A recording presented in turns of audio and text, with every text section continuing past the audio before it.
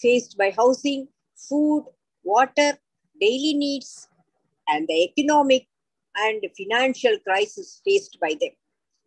Not only by the laborers, but also in the city, many of them were depending upon the multinational companies like Substaff, those who depend upon the MNCs for as security personnel, drivers, sweepers, small restaurants, eat-outs, water suppliers. Mention any number, any of them. These millions of people were depending upon these middle class, high middle class, educated, software youth, for whom they were servicing in some way or other. Then the most important one is the screen-related problems, which will be discussed separately. The abuse and addiction. You take any family, most of them will be complaining about this internet addiction and internet abuse without any exception. Very rarely the parents do not complaining about it. So what are the resultant issues? Next. Impact is upon younger children, school and college going students a little bit different. Those with special needs, the underprivileged, the quarantined, separated, and orphaned. That we will come later. Coming to the younger children, usually the problems they have started even when the mothers were pregnant and these children were fetuses because of the anxiety, no regular in-person checkups with a physician, COVID positive status, the expenditure, and majority of the women could not go back to their parents' house to have the confinement. The would-be mothers were severely stressed and distressed. Definitely, this is likely to have an impact upon the psychological well-being of the developing fetus later. Of course, not everybody is going to be affected. If the mothers are affected, it can have some impact upon the growing children, which we have to recognize. The younger children, the clinginess, because they were always with the mother, there was no opportunity to be with them with other children or with outside the house or caretakers. So all they know or knew were only the mothers. The fathers may be working also. They became restless if the mother was missing. Yes, even if she goes to the toilet or to take bath, these children cannot be away from them. Then the other group is separation anxiety. Once they start attending the school, all along for the past 4 years or 5 years, otherwise they would have gone to the play school. They were with the parents. And the separation anxiety will be noticed in a few children. Of course, it's likely to settle down. Irritability. Children do not know how to express their sadness or their issues, their psychological feelings. They manifest its irritability, tantrums when they are emotionally upset because they don't have any other let out and no kids to play with. They were almost cooped up in the house for 24 hours. So the tantrums are common. More so, disturbed sleep and nightmares when the parents are disturbed, when the family is disturbed, and they were worrying, quarreling amongst themselves, marital issues, and mothers crying due to various reasons. These children do react to it by disturbed sleep and nightmares. They cannot expect it, express their feelings in any other way. So these symptoms, if they are present, we have to look out for problems in the family too. Among the school and college going, COVID has impacted almost 91% of the world's student population. I'm quoting the recent literature. Disruption in education, physical and social activities, learning to take up responsibilities.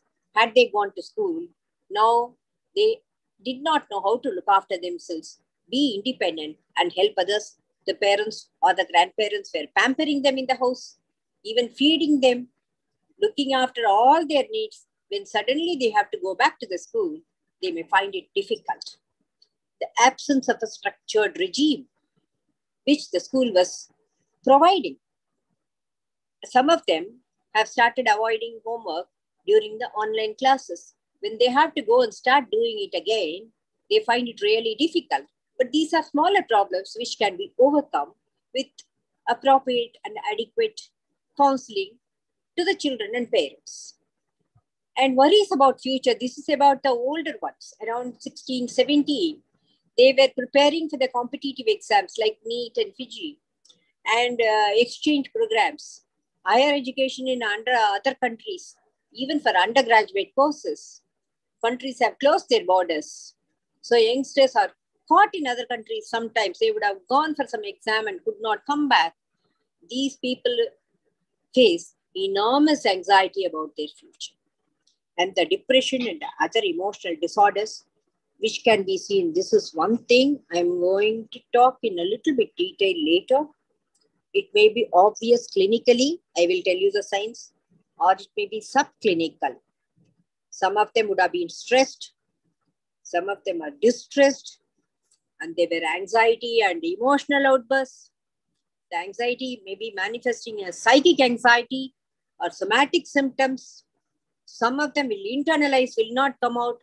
Some of them will externalize with aggressive behavior, irritability, and low frustration tolerance. Because in children and adolescents, the anxiety and depression do not manifest as in the adults, like anhedonia, lack of motivation, sadness. The symptoms can be different. And finally, the role of gadgets. They became dependent. There was abuse and addiction.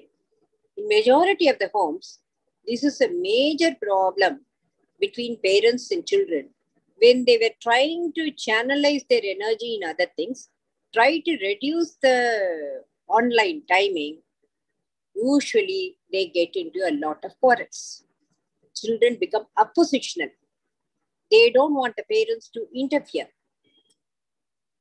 This has changed the life upside down for many people.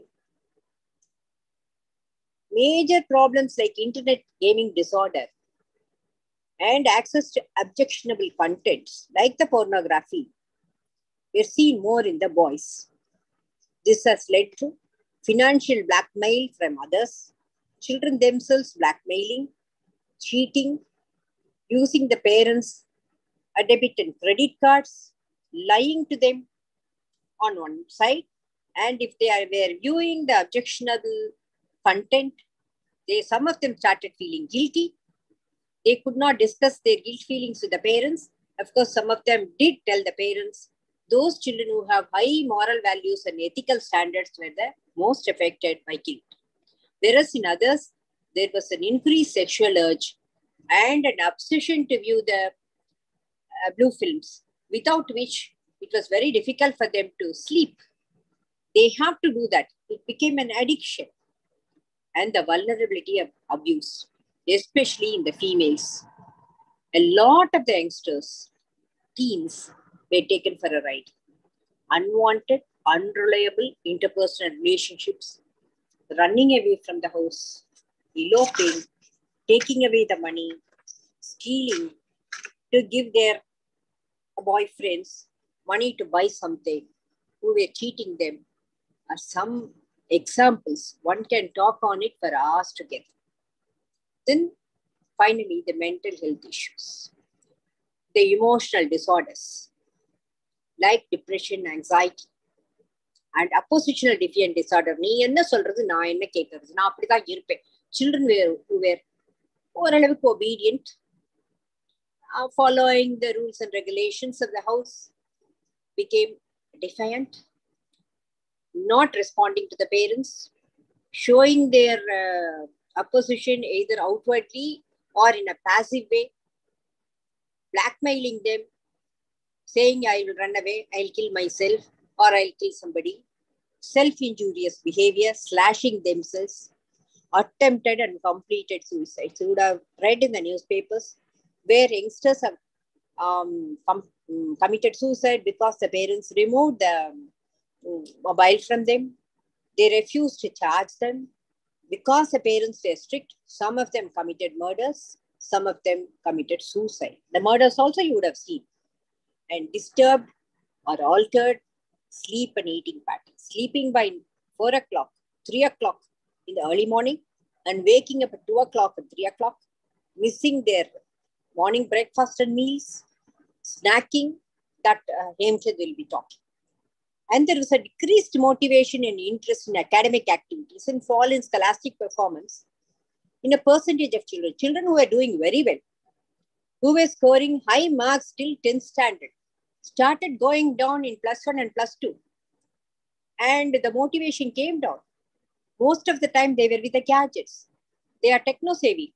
They know how to use the gadgets and how to make the parents think that they are attending the classes online. They will switch off the video camera. They will switch off the mic and they will open up another slot and they'll be watching all those things. Or they'll be discussing with other children. When the parents, they won't allow the parents to enter the room saying, I am attending online classes, don't come and disturb me. So the parents believed that they were attending the classes. And some of them did not do the homework because there was no one to check the homework. And the abuse is physical, emotional, and sexual in the families. Physical, especially in the lower socioeconomic strata, where the father comes home consuming alcohol or staying at home and consuming alcohol, mother reacting to it, in between the children are caught. When both of them are irritated, they were physically abused, emotionally abused because of the problems, marital issues, and the other problems, intrafamilial problems, sexual abuse, I need not tell. Some of the girls were abused by the family members themselves. Again, you would have read all these things in the papers. And then comes the children with special needs.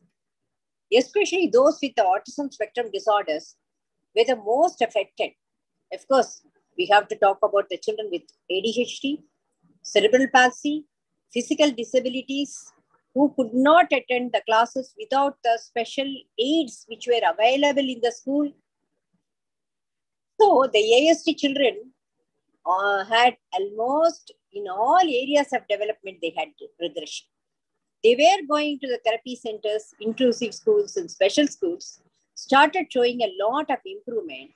Later, during the past 2 years, they could not attend any of these things. The online ones were very few, and they could not concentrate properly like the offline or in-person ones. The tantrums, agitation, aggression, and the behavioral problems increase. Children who were never given drugs are to be given drugs to reduce this so that they can be sent back to the schools and therapy centers. And the post-pandemic impact upon the routine. Once they go back to the schools, these special children, they take a lot of time to settle down, and they were used to a different kind of an environment for the past 2 years. It's very difficult for them to change the routine which has come up during the 2 years. And some of them were refusing to go, started creating problems in the therapy centers where they could not manage and they have to be sent back so that they settle down. It is very difficult for the parents to make them settle down. And this COVID passed for the learning disabled children. Children who were in the elementary schools below 5th standard, they were managing till 3rd standard. And during the pandemic, there was not much academic pressure. Once they started going back to 6th standard, the gap between their abilities and their performance came up and they could not manage. So they started refusing to go to school. Parents were thinking these people were not motivated or not interested in going to school. Teachers did not know the problem, and majority of them landed up with a lot of problems, behavioral problems. And we have to spend hours to find out the problem. Then the underprivileged, worsening of the social inequality. Some of these children who were attending the private schools had to go back to government schools to which they were not used. One teacher near Neyveli told me, now she has 120 children in her class, which is very difficult for us to manage. And also those children were finding it very difficult to be on par with the children who have been already attending. they found it very difficult to adjust and adapt. Of course, the nutrition part, others will talk. Lack of online class, access to online classes because of the poverty, the child labor. Here, the parents, some of them who were private school teachers or college professors in private colleges, since these institutions closed down, they had to go for daily labor, 100 days work offered by the government. Imagine a PhD or a postgraduate qualified parents going for these 100-day work to earn a living. It itself is very difficult. It's more so in the lower socioeconomic strata. The children were forced to go and earn. And the impact upon the street children who were depending upon the alms they were getting, and also the whatever they were rack picking children. They had some night shelters to stay, even that was gone. There is a 50% increase in child line calls, 1098 calls, and the child marriages you would have come across. The parents, not knowing what to do, started getting their 15, 16, 17-year-old girls married off to much older men. The quarantine separated and often, I have already talked about it. There was anxiety, depression, grief, prolonged grief, fear of death and abandonment. What will happen if my father, there was a child who's kept the family photograph. He's around 11 years and he has to look at the photo continuously to make sure, tell himself that everybody is at home and they are alive. It's not an easy joke.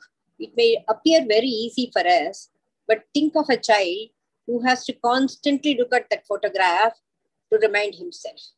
Discontinuation of studies, increased responsibilities. Post-traumatic stress disorder, I'm not going to talk about it because it's something that has to be dealt by the mental health care workers. The family dynamics, adjustment problems, marital problems, drug abuse issues, that is totally different. So, we are coming to the end of my lecture. What is the post-pandemic management? This is very, very important for the pediatricians because you are the one who is going to collaborate with the stakeholders, parents, children, teachers, student counselors, parent-teachers association members, and the NGOs, mental health workers. You have to work out strategies for promotion of well-being, prevention of problems, and intervention if problems are already existing. It's very difficult because majority of the people who are coming out of this problem to normalcy may not be aware of these issues. The general public may not be aware of the psychosocial trauma or the issues faced by their teens and tweens. And even if they are aware, they may not accept because there is always a stigma attached to psychological well-being. Then comes the availability of services to contribute positively to have an impact upon the well-being. The access, how you are going to approach is by reducing the stigma.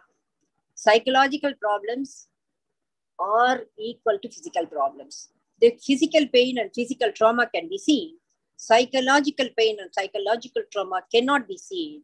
And this should not be equated with a mental illness, which the laypersons consider is something shameful. And the underscoring of the early intervention to prevent further deterioration in all areas of development, as I have said, physically, emotionally, socially, behavioral. The pediatrician role is paramount as a guide and coordinator to all the stakeholders. Of course, the role of mental health care professionals is different, and you can't ask the people to go to the psychiatrist or psychologist at the outset. If at all there is a need, the pediatricians have to talk to the parents, underscore the importance. Otherwise, the pediatrician himself can contact the mental health specialists to know what can be done from their level. Unless and otherwise, it's very important the pediatrician himself can manage to talk. Now, my last slide is the red flag signs. Majority of us, whether the parent or the parents especially, may not know what the child thinks or children think, they feel or perceive during these periods of hardship. It's very difficult. Children may not come out, but their behavior shows the problems. So how are we going to see?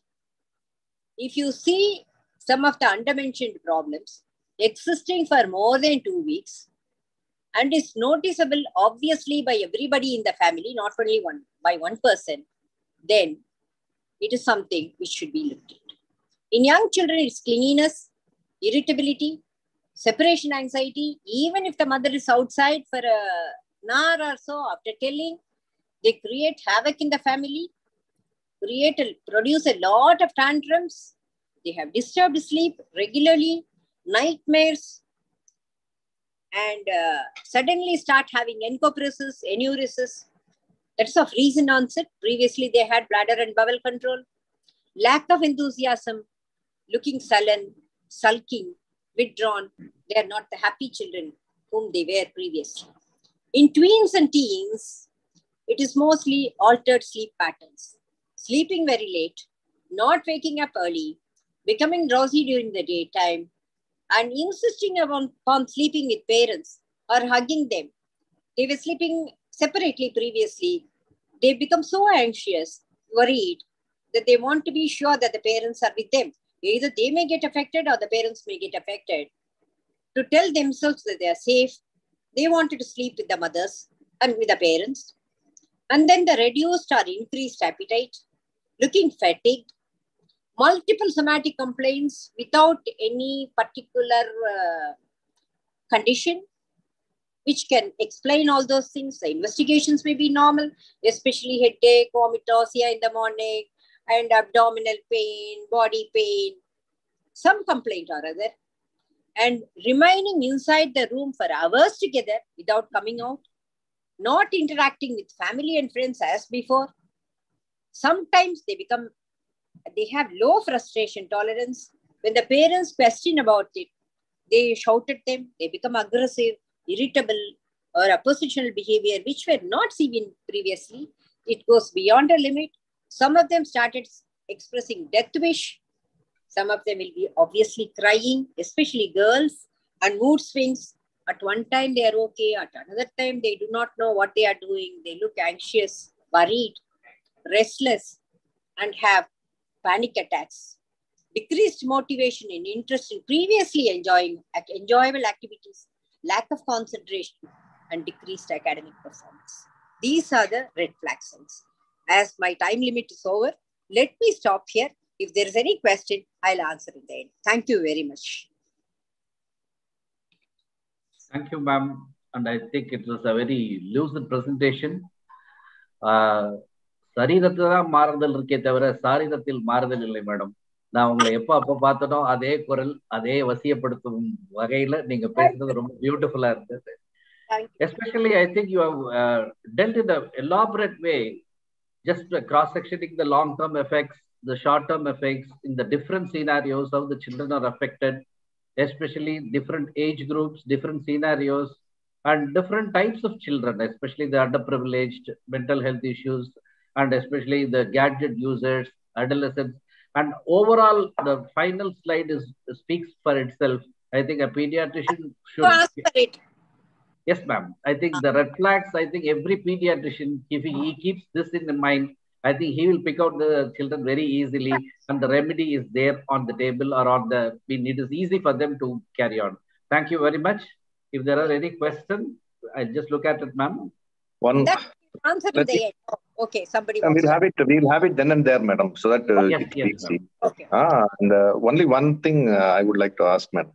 இப்ப வர என்னாச்சுன்னா இப்ப 3 வயசு 3.5 வயசு 4 வயசு குழந்தைங்களுக்கு கூட பேச்சு ஸ்பீச் டிலே இருக்கு. அவங்க இந்த போஸ்ட் கோவிட் நிறைய பாக்குற மாதிரி இருக்கு. அதுக்கு ஒரு வகையில என்ன பாத்தீங்கன்னா இப்ப வர பேரண்ட்ஸும் நிறைய பேர் என்ன வீட்டுல என்ன பேசணும்னு நினைக்கிறாங்கன்னா அவங்களுக்கு முதல்ல எடுத்த உடனே வந்து வீட்லயே இங்கிலீஷ் கற்றுக் கொடுக்கணும் அப்படிங்கிற மாதிரி ஒரு டெண்டன்சி இருக்கு எல்லாருக்கிட்டையுமே. இப்ப இன்னும் கொஞ்சம் அந்த கேட்ஜெட்ஸ் எல்லாம் வந்ததுக்கு அப்புறம் அதுதான் சொல்லி கொடுக்குற மாதிரி இருக்கு. அதனால ஒரு விதமான ஒரு குழந்தைங்கள்ட்ட நிறைய பேர்ட்ட கன்ஃபியூஷன் இருக்கிற மாதிரி தெரியுது. நீங்க எப்படி பாக்குறீங்க? நான் வந்து அதான் பேரண்ட்ஸ்ட சொல்றது, ரெண்டு பேரும் எம்ப்ளாய்டு ஒர்க்கிங் ஆன்லைன் பாத்துக்கிறாங்கள வேண்டி பேசுறது இல்லை. நம்ம ஊர்ல எல்லாம் வளவளன்னு பேசுவோம், இவங்கெல்லாம் எஸ்எம்எஸ் மாதிரி பேசிட்டு இருக்கிறாங்க. I always tell ஏபிசிடியோ 1 2 3 parts of the பாடியோ A for ஆப்பிளோ ரைம்ஸோ பேச்சு கிடையாது.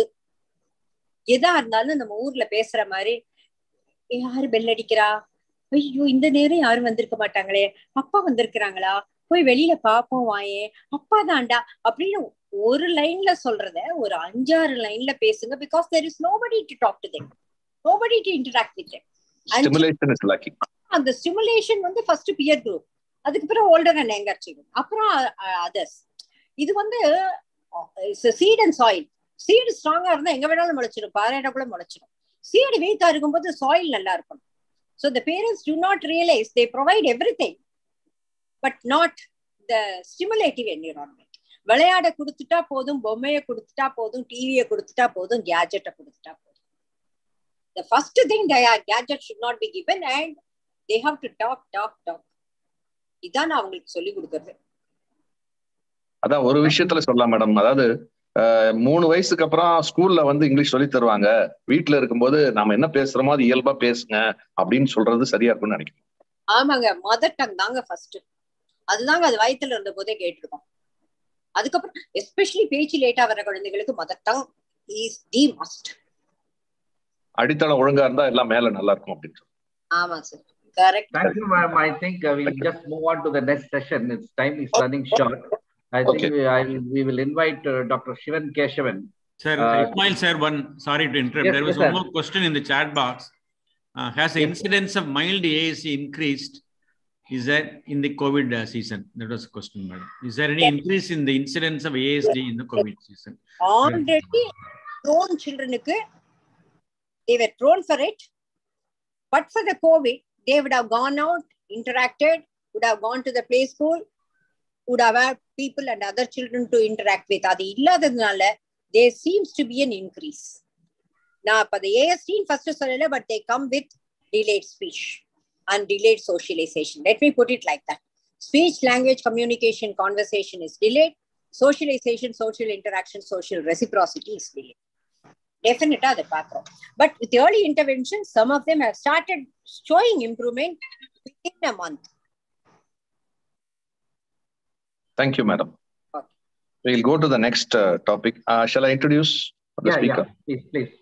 The next topic will be neurological concerns in children following COVID by Dr. Shivam Kesavan, who has finished his MD in Madurai Medical College and DM in PGI Chandigarh. He's a consultant pediatric neurologist in Mehta Hospitals. Over to Dr. Shivam Kesavan for his topic. Good evening, sir. Thank you. Greetings to all the senior speakers and teachers in this forum. I thank the office bearers of IAP TNSC for giving me this opportunity to speak. It's a very difficult task to follow on a presentation of this brilliance by someone as diverse and as experienced as Professor Jayantini ma'am.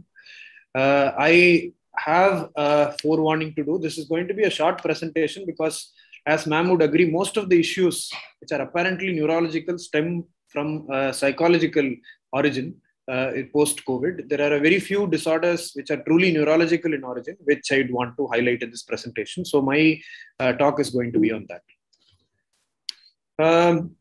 As an outline, I'm just going to briefly talk about COVID and the brain, what we know about the pathophysiology, and focus on 2 groups of disorders. The first group, which I put below the first line, are tics, febrile seizures, and developmental delay. These are peculiar to children and have been noticed to have an apparent increase in the post-COVID era. I'm not going to talk about autism spectrum symptoms, as madam has very rightly put, and an impact on children with neurodisabilities, because these 2 are talks which need sufficient time to be given to them. And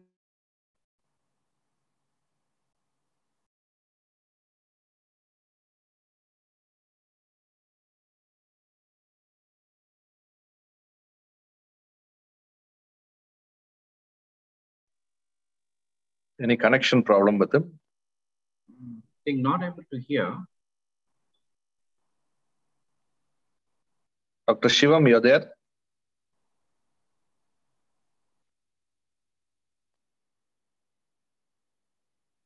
Some disruption in his connection. Dr. Shivam? Shivan is lost connection. I'll call him. I'll call him, sir. Yes, sir. Yes, sir. I think just wait for the call.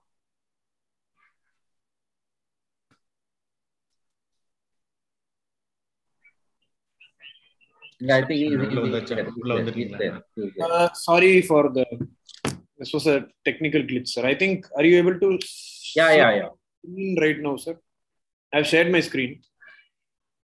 Yes, audible and visualized. Thank you. Sorry for the glitch. So the last group of disorders are those which are seen in children as well as adults, but I'd like to throw some light on them because they are of much concern to parents as well as pediatricians. So COVID, as you all know, is not a truly neurotropic virus, but we all know that it enters through the nasal olfactory epithelium. It goes through the olfactory nerves into the brain and affects the brain and causes neurological symptoms. We know that the olfactory epithelium expresses these two receptors, which in combination internalize the virus. So these receptors are the ACE2 receptors, which we know. Another one called the TMPRSS2. So this is how the virus enters the brain. And this beautiful picture shows that this is the entorhinal or the olfactory cortex, which is shown as bright by these arrows.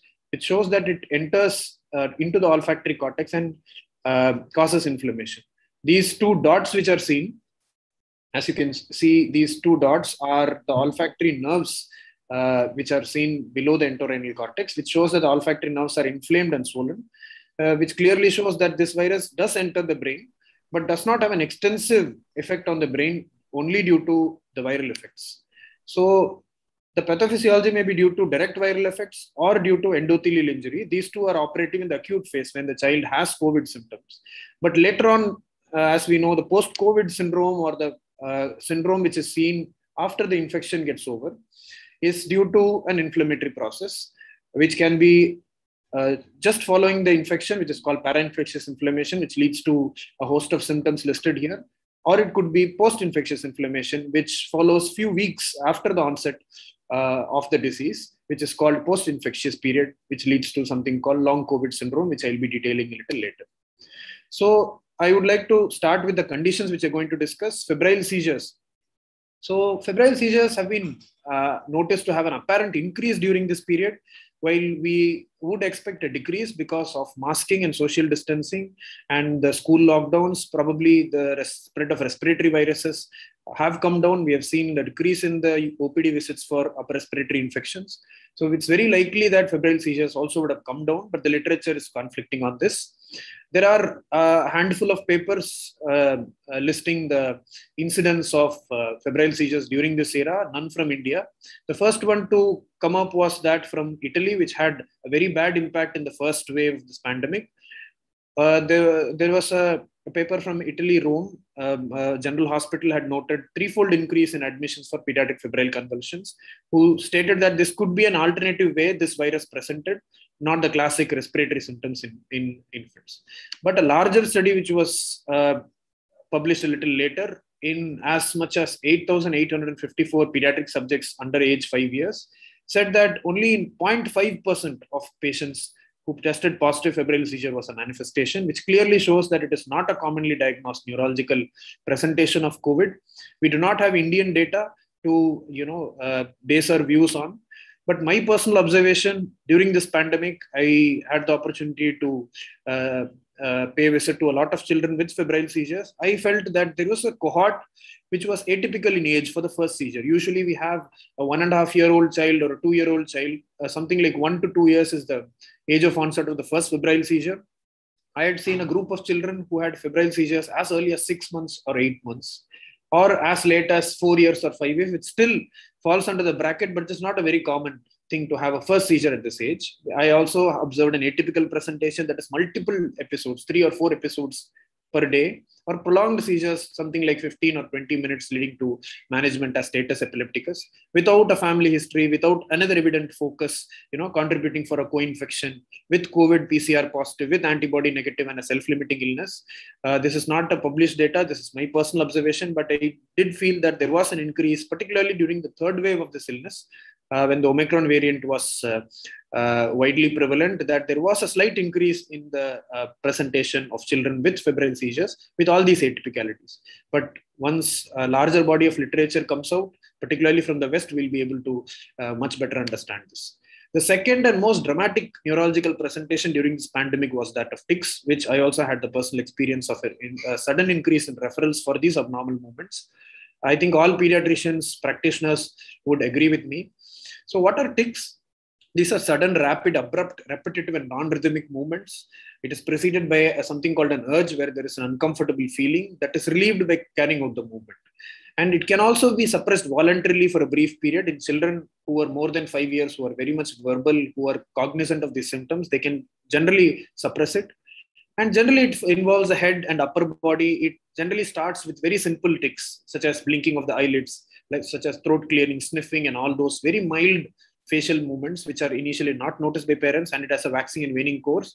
Generally, it comes down. It starts in boys. It has a 4:1 male-female prevalence and incidence, and it starts around 5 to 7 years. It is usually transient. That is, it waxes and wanes and goes away in a year.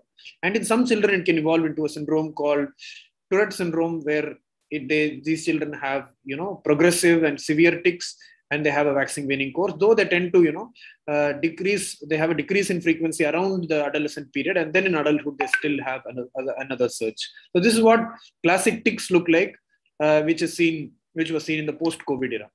But in 2021, there was a marked increase in presentations of sudden and new onset of severe tics to neurologists worldwide, which is observed in India as well, but we do not have literature to substantiate it.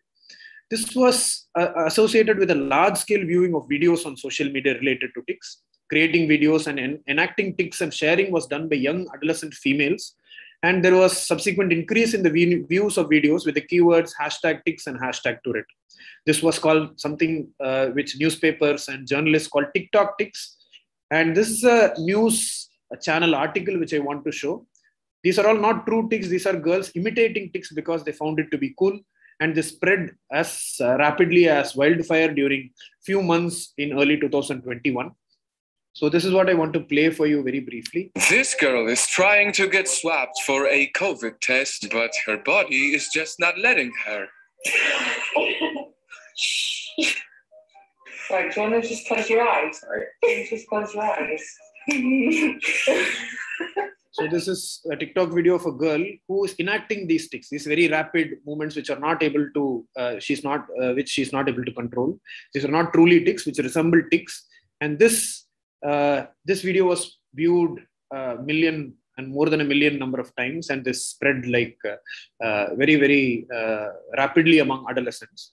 And these are some other examples of these videos which were made. About their uncontrollable movements or tics, now a subgenre. You can see these rapid head jerking movements which are reminiscent of tics. This girl is trying to get swabbed content. So that's over the past started having tics. And one doctor even. So basically this also appeared subsequently in the medical literature as TikTok tics. These are prominent journals like the British Medical Journal and the Movement Disorder Clinical Practice Journal publishing articles on this. It led to many hypotheses. First, initially, we thought that it is a truly uncovering or unmasking of Tourette syndrome. Probably it could be a post-COVID movement disorder because we know that infections triggers movement disorder. We know of autoimmune encephalitis. We know of autoimmune movement disorders. So could it be autoimmune? Could it be unmasking of Tourette syndrome, which is believed to be a polygenic inheritance disorder by pandemic-related stress, or it could be purely functional. This was what people thought. As I told you, we know post-encephalitic Parkinsonism and Sydenham chorea are known post-infectious autoimmune disorders. The first due to the influenza H1N1 pandemic, which was seen in 1914 and 15, and the second, still we commonly, less than previously, but still we commonly see post-streptococcal infections leading to Sydenham chorea. We also know of the syndrome called PANDAS, which is now called PANS, which is pediatric post-streptococcal or autoimmune neuropsychiatric symptoms, which people are debating as to the etiology of the condition, whether it's truly autoimmune or is it a genetic condition which has been unmasked by an infection. This functional tick-like behaviors is what we have finally concluded that these tics belong to. These are purely psychogenic and does not stem from a neurologic abnormality. So this is pathogenesis of this condition has been attributed to a mass sociogenic illness, or called a social contagion. Children or adolescent girls tend to gain peer support, recognition, and a sense of well-being, sense of belonging while sharing this. When they share with friends, they feel that they belong to a peer group. Because they are isolated because of the pandemic and shutdown of school and colleges, they felt they had a tendency to seek a sense of belonging. So this attention and support inadvertently reinforces and maintains the symptoms. This is something reminiscent of a similar phenomenon which happened in the 14th and 17th centuries in Europe, which is called dancing mania or dancing plague or choreomania, which, as this picture depicts, shows groups of people dancing erratically in thousands. Adults and children danced until they collapsed from exhaustion and injuries. And the possible hypothesis proposed by psychiatrists for this condition was severe stress due to poverty and famine. By doing this dancing mania outside, because previously there were no social media, so the people couldn't make videos. Probably doing this out in the streets along with other people made them get relieved of stress to a certain extent and gave them a sense of belonging. So this is what we have concluded, that this is a social contagion. This functional tick-like behavior is what currently medical professionals tend to term this disease. So these functional tics, how to differentiate them from typical Tourette syndrome tics? As I told you, the Tourette syndrome tics start in childhood, whereas these functional tic-like behaviors, or FTLBs as they have come to be called, starts in adolescence. They are abrupt. Generally, I told you tics are very mild. They wax and wane. Children, do this for a couple of months. Parents tend to ignore. And then once the child comes with a, persisting symptom, the parents only then take notice and bring to a neurologist. But this is very abrupt. And the initial type of tics, as you showed in the video, are very complex. Generally, Tourette syndrome in boys present very simple motor tics. As I told you, very mild blinking or sniffing. Female predominance is seen in this as against male predominance in tic disorders. And the most common tics are large amplitude movements as seen in the video as against very mild facial movements in Tourette syndrome. The most common comorbidities, as psychiatrists are well aware, are attention deficit hyperactivity disorder, certain learning disabilities, and obsessive compulsive disorder with typical tics of Tourette syndrome, whereas anxiety and depression are the usual comorbidities one has to screen for when children present, adolescents present with these functional tic-like behaviors. The first line treatment, drugs are effective in typical tics along with behavioral therapy, something known as exposure and response prevention. Whereas the drugs which are used commonly for tics are not at all helpful in those with functional tic behaviors. All they need is to be psychoeducated, to talk to the family, to uncover what the reason behind the stress was, and to emphasize on functional interventions and management of the antecedents, what caused these tics and what are the consequences, how to break the cycle of being reinforced. So this is how we have to approach these tics. This is purely a functional problem. So this is a pathophysiology which we need to understand the origin of these tics. There are some predisposing traits people have proposed, that there are certain genetic factors, and there are precipitating factors. One of the most important precipitating factor is the psychological stressors, including social isolation, lack of schooling, and not meeting friends, along with other physical stressors. This, in addition to exposure to tics and tic-like behaviors, because once a child is predisposed, when he or she has been exposed such tic-like behaviors in social media, they tend to do this and post it themselves on their social media accounts and gain some popularity and sense of belongingness. So there is also a predisposing state to this, which leads to this phenomenon. This is most likely anxiety or depression, as I told previously. And once these tics start, they tend to have a reinforcement because they get a social reward, they have a selection, and because of that, people tend to do this again and again, and this becomes pervasive. So management, as I told you, it is functional. So psychoeducation about this is very important to the patient as well as the family. This explanation itself to the child who is in distress that it is not a neurological symptom or it is not a something which has a psychopathology behind it leads to dramatic resolution of symptoms. It is important to note, as I already told you, that these young people or adolescents show no response to the usual medications. I have a personal experience of prescribing all kinds of drugs for these functional tics. Ultimately, they resolved on their own after sending to a psychiatrist and a proper counseling. The third issue I want to highlight is developmental delay.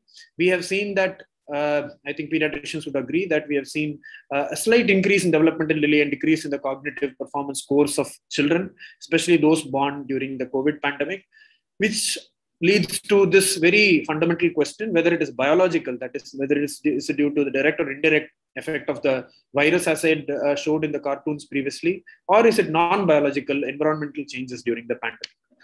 So this also appeared in JAMA Pediatrics very recently, 1 month back. They had very systematically studied the association of birth during the COVID pandemic with neurodevelopmental status at 6 months, because this pandemic babies cohort is very young now. We don't know the long-term effects, but they compared those children who were exposed to the virus in utero from the mother or not. So they found that birth during the pandemic, but not in utero exposure to maternal COVID infection, was associated with differences in neurodevelopment. So they said that the children who were born in COVID after the onset of the COVID pandemic fared less better than the historical counterparts who were born before that, but that was not significant. There was not a group significance between those who had in utero or did not have an in utero exposure. So probably COVID-19 related stress should be considered as a potential underlying mechanism.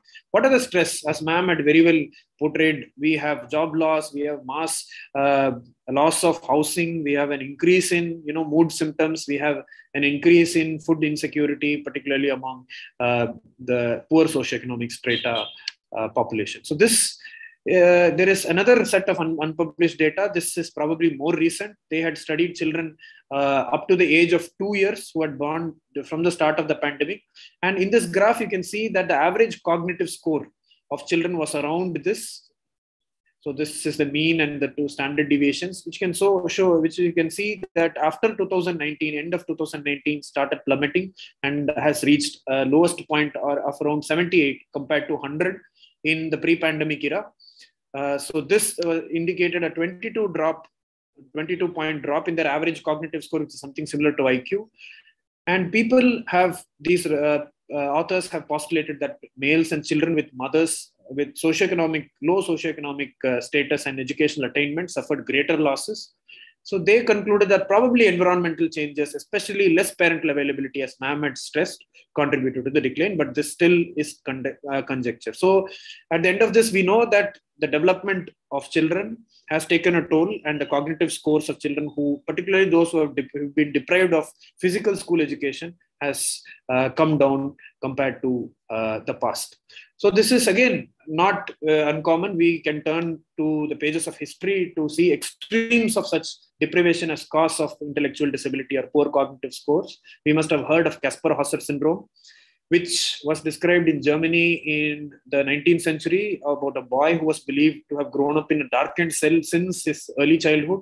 He had severe sensory deprivation, lack of social contact, hence resulted in intellectual disability as well as short stature as a result of neglect. So this is extreme cases of neglect leading to a poor developmental status.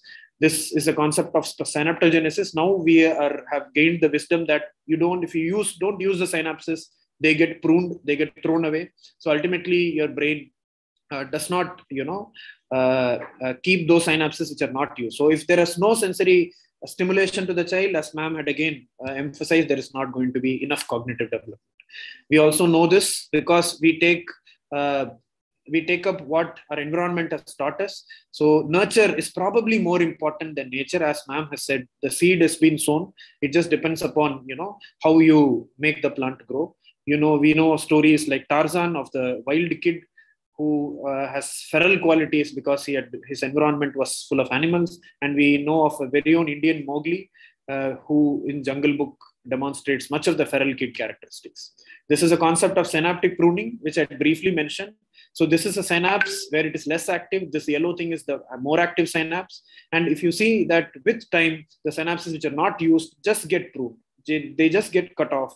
And those synapses which are used only continue to have the neurotransmission intact. So this is called synaptic pruning. If you don't use it, then you lose it.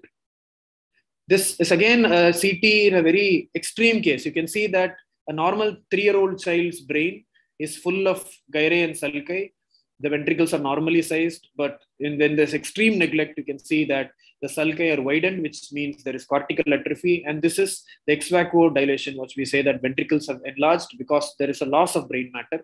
It means that severe neglect or sensory deprivation leads to a very severe decline in cognitive neurodevelopment. The fourth thing I want to discuss very briefly are seizures and epilepsy.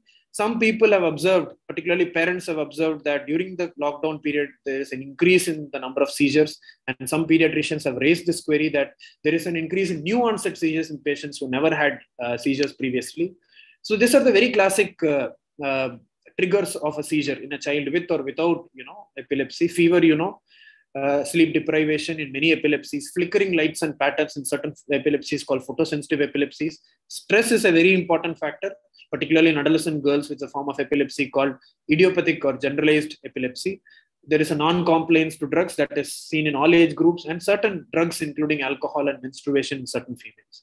Now we have added one more to the list, which is in hot contention. Do mobile phones, the electromagnetic radio frequency radiation emitted by them increases the risk of seizures and epilepsy? Many parents have told that my child never used mobile phones previously. Seizures were under good control. Now that he's at home, he's sitting with the phone all the time, be it for classes or for non-academic work, he's with his phone. So probably this could have led to, this is not just one parent complaining, many parents seem to have this hypothesis. But sadly, literature does not have enough evidence yet. Animal studies though show that the electromagnetic radiation may be harmful, but EEG-based studies show that electrical activity is altered, but that does not translate to changes in the clinical status of the child, that is the child having more seizures or new onset of epilepsy. So there is no good evidence, but still indirectly they may have an evidence. That's why I showed the common risk factors for seizure exacerbation, effect on sleep. We know that there is a profound effect on melatonin secretion, use of mobile phones after the evening hours, and that generally trigger seizures in many kind of sleep activated seizures or certain epilepsy syndromes. And stress is increased. It is a known fact that gadget use has been increased to the levels of stress in children, and that can lead to this increase in the number of seizures. And photosensitive epilepsy, though seen in a very small number of patients, is a specific syndrome in itself where we give a specific warning to patients or parents not to engage the child in activities where there is more use of flashy or flickering screens. So this is one study where they had studied the electromagnetic field and EEG spiking rate. You can see that patients were given real 45-minute mobile exposure and 45-minute sham exposure, and they counted the number of spikes in the EEG along with other measures. So they said that spiking activity tended to be lower under real rather than sham exposure, and there was no clinical increase in the number of seizures over a long time period. So still we do not have evidence to this claim that mobile phones increases, consumption of mobile phones increases the number of seizures, but still we don't know. Headaches, yes. Headaches have increased. They can be isolated or a part of post-COVID syndrome or the long COVID syndrome as we call that. But again, in children, we have very scarce reports. The long or post-COVID syndrome, which I will be detailing in the next few slides, consists of a vague cluster of symptoms, including memory impairment, insomnia, fatigue, dizziness, and mood symptoms. Other than that, you can have isolated post-COVID headache. So this has been very peculiarly noticed after COVID. And I also have a personal experience of coming across many children with new onset migraine-like headaches or worsening of migraine. The intermittency of classical of migraine becomes chronified. The child starts to have chronic or daily headaches, or the headache which was seen in COVID during the acute symptomatology phase prolongs and the child continues to have COVID symptoms.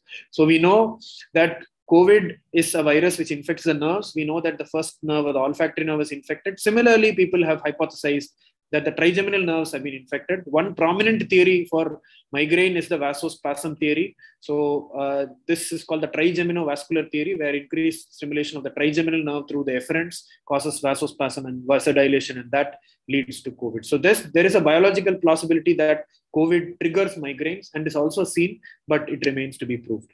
This long COVID syndrome, again, the literature is scarce. We have papers where authors are reporting 1 to 3 months follow-up, around 50%, up to 50%. Some studies say as low as 2 to 10%, but we have evidence that post-COVID syndrome is a real entity in children.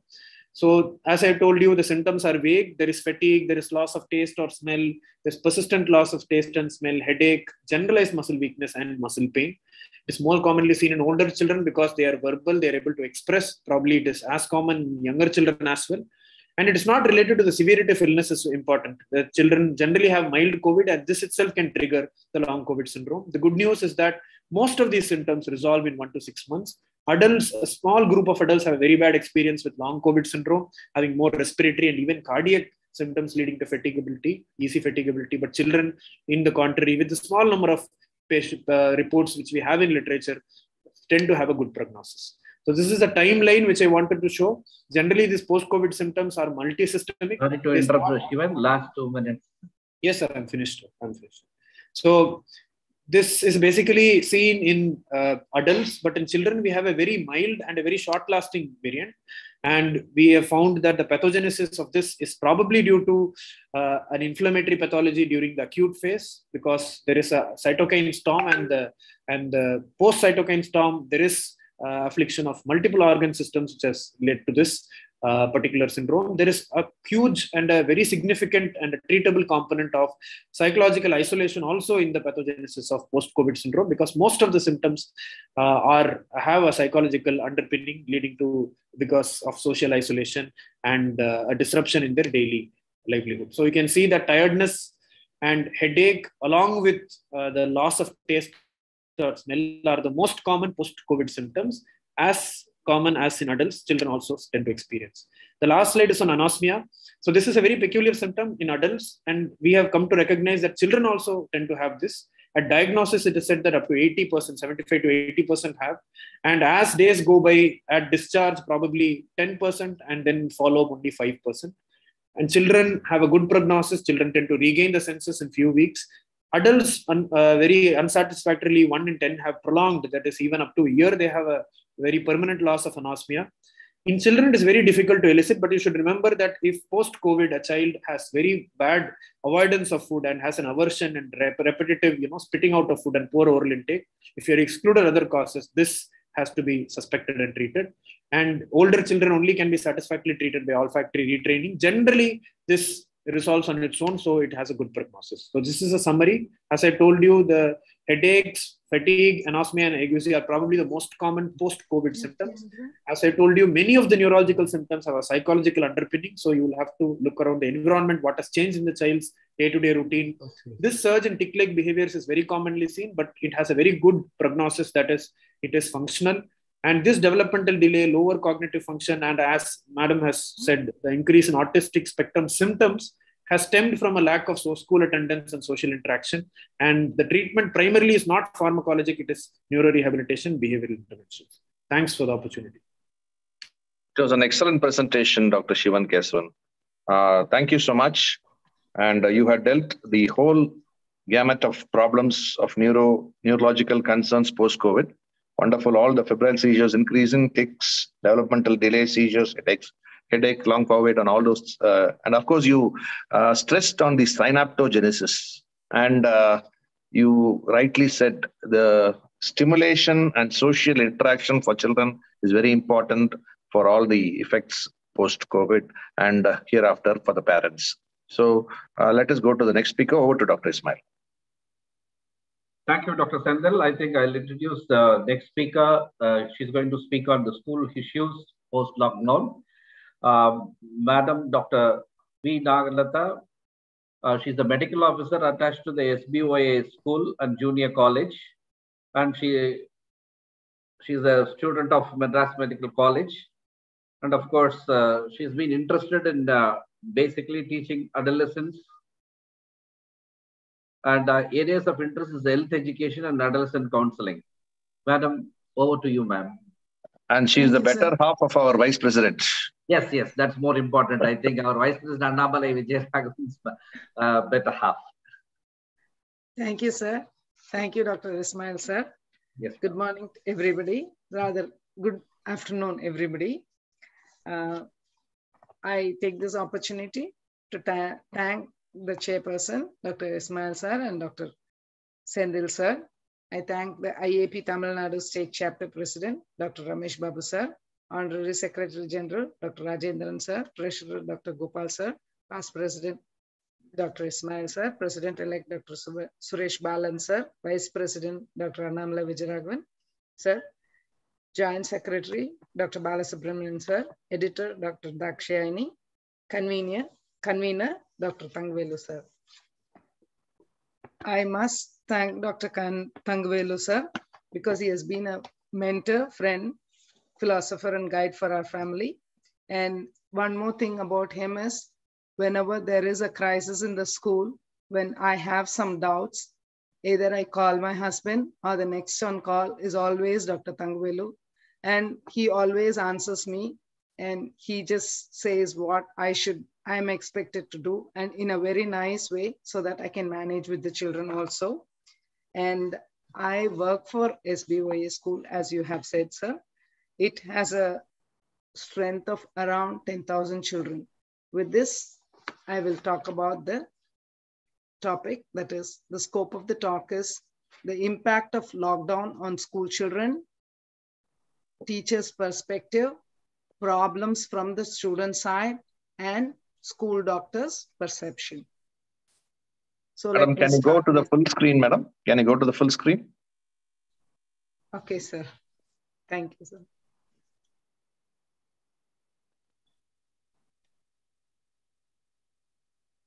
I need my husband's help for all that, sir.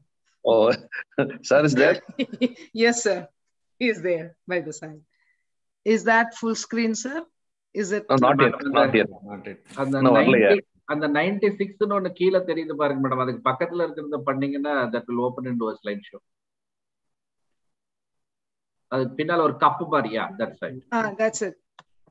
Okay. Even now, sir? No, earlier. Double click பண்ணுங்க sir.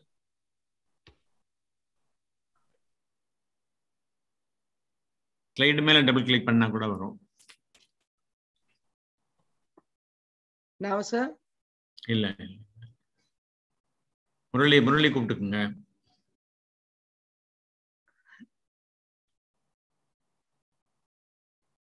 முரளியோட அப்பா தான் sir பண்ணிட்டு இருக்காரு.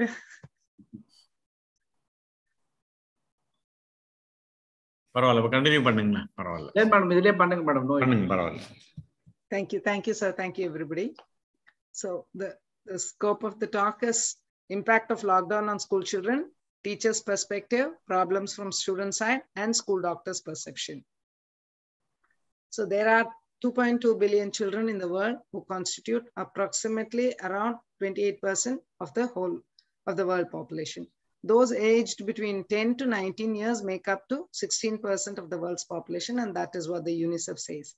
Since January 2020, various countries started implementing regional and national containment measures of lockdown. First lockdown was implemented on March 24, 2020. In this backdrop, one of the principal measures taken during lockdown has been closure of schools, educational institutes, and activity areas. Now, let's go to the teacher's perspective. This pandemic not only affected the students, it was very much reflected on the teachers as well. Many teachers had the problems of anxiety, depression, sleep disturbances, and stress.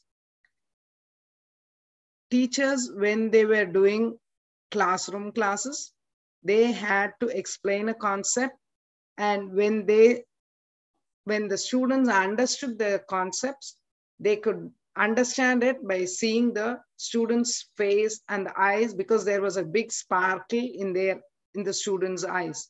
This aspect was missing for the teachers during online classes. Many of the students were attending for the sake of attendance and didn't pay much attention to the online classes in the beginning. That was not true for every child. Some students really excelled in many aspects and surpassed their teachers also during online classes. It was a big jugglery for the teachers because they had to balance a lot of things.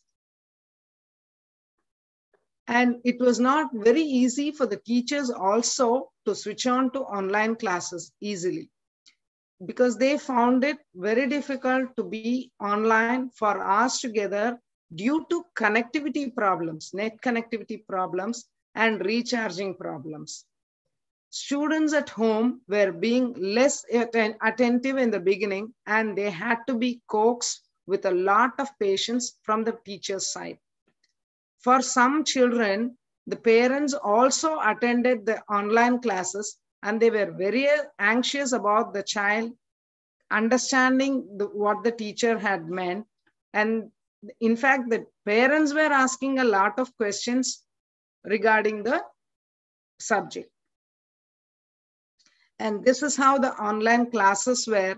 Many students they had to handle, and it was very difficult for the teachers. Once lockdown was lifted, many children were not ready to attend the classes because they had to sit in the classes for long hours. Teachers once again found it very difficult to grab every child's attention during classroom classes also, because they had lost the touch. Both teachers and students found it very difficult to wear masks for long hours together. Most of the teachers complained to me of headaches.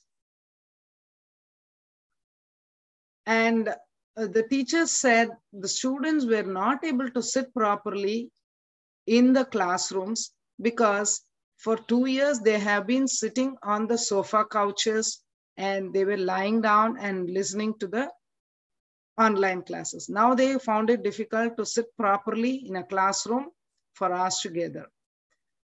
They said the children lack discipline, basic etiquettes, and manners. Kindergarten children, primary and middle school children had to be counseled a lot for coming back to schools. One teacher told me that it was her experience. A 7th standard kid hugged her and kissed her like a primary kid when she complimented him for his good work. She said the children haven't grown up or matured enough. They were not matured enough. And those 2 years, it was just gone off for them. They haven't grown those 2 years. That's what the teacher told me. One more thing is most of the children were clever enough to know that they will be anyway getting promoted to the next class, and they just did not want to put their 100% effort. Now, after 2 months, the rapport is slowly building up and the teachers are confident. And they are hopeful that the children will come back to normal streamline. So this is how a general classroom looks like. Now we will come to the students' point of view. After 2 long years of lockdown, students found it difficult to be punctual to school. For online classes, students generally switch on the phone or their laptop or their systems and give their attendance and go for a break. Since it is not possible in a classroom, they become very restless. They felt that their freedom is being encroached upon. Most of the children said they wanted more breaks from masks and classrooms. Now that the physical education department is being opened up by the policymakers, they're very happy to go out and play with the children and expend their energy. There were also some economically backward children who could not afford for net connection, and hence they tried to drop out from school to help their parents. But these children were identified by the teachers and were helped by them. In fact, a few students, co-students also helped them out in the hour of their need. There was a lot of camaraderie among these children. The adverse effects faced by the children is, I think Jayantini madam had told quite a lot. I'm just telling a very few things. She managed to cover up everything, but I'm not going to do that. The complaints which I got, I'm going to tell. The adverse things was they were Madam, your slides are not moving. Pardon, sir? You are changing the slides or you are keeping the same slide, madam? Your slides are not moving actually. Oh.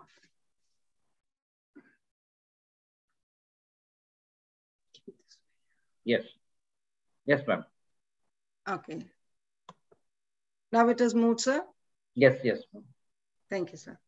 So there were a lot of adverse effects also, because there was a lot of room for unwanted things that the children got carried away, and they were glued to the online devices mostly and became addicted to video games also and fared poorly in their academics. Constant viewing of the mobile system for long hours forced most children to develop eye strain, headache, and visual problems, which needed correction. I think the others will talk about it in a more elaborate way. During lockdown, many of these school children were missing their friends and were frustrated. Some were depressed and feeling very lonely. They were lacking in socializing, and many kids thought that socializing was not very normal. The good thoughts that blossomed after this lockdown was, in adolescence, they got both the bad and good things. The good thing is that high achievers excelled in whatever they did and had plenty of time to help other friends also. They were being connected with friends, and helping them made a mountain of difference in their attitude. And I'd like to add a little bit about the parents also. There were two views about it. Some parents thought since the schools are reopened, the children will be taken care of and they can be peaceful at their work. But some parents were really apprehensive that the child would be exposed to the risk of infection, and the children were not following the appropriate preventive measures like social distancing, wearing of masks, and hand hygiene. So they were a bit scared about sending them to school. Now we will talk about the medical officer's perspective. The general fear among the students is they are disturbed even for very small ailments like cold, body ache, cough, etc. And when they get it, they immediately relate themselves, like many things were shown on the TV. They immediately think that they have COVID-19 and they'll be admitted in ICU with a ventilator on. All those things get inside their minds, and we had to give them a lot of reassurance and counseling. Even for small things, they said, let's go. I just want to go home, ma'am. That's what they always say. The unwanted issues about the lockdown was many students became lazy. They were all the time watching TV or eating unhealthy snacks and ended up becoming overweight and obese since there was very little physical activity. So proper dieting and physical activity was advised and encouraged. And many children were pampered at home. Like, in fact, an 8th standard child came with me for fever and I had to give him a paracetamol tablet. Guess what he asked me? Ma'am, can you just powder it and mix it with honey and give it to me in a spoon? So I never expected this from an 8th standard child.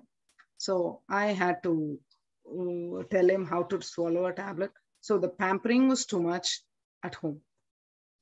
So the wish of the students, I should say, and the teachers is that many of them hate to wear masks, and they want to share their lunch or snacks with their friends during the breaks.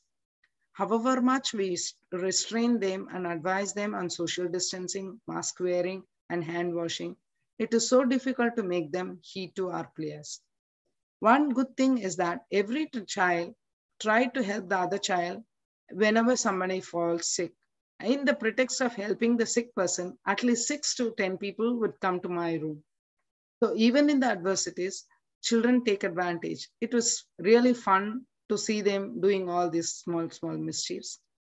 We are hopeful that now students have come back to the normal streamline in a matter of time, and they will be back to normalcy very soon.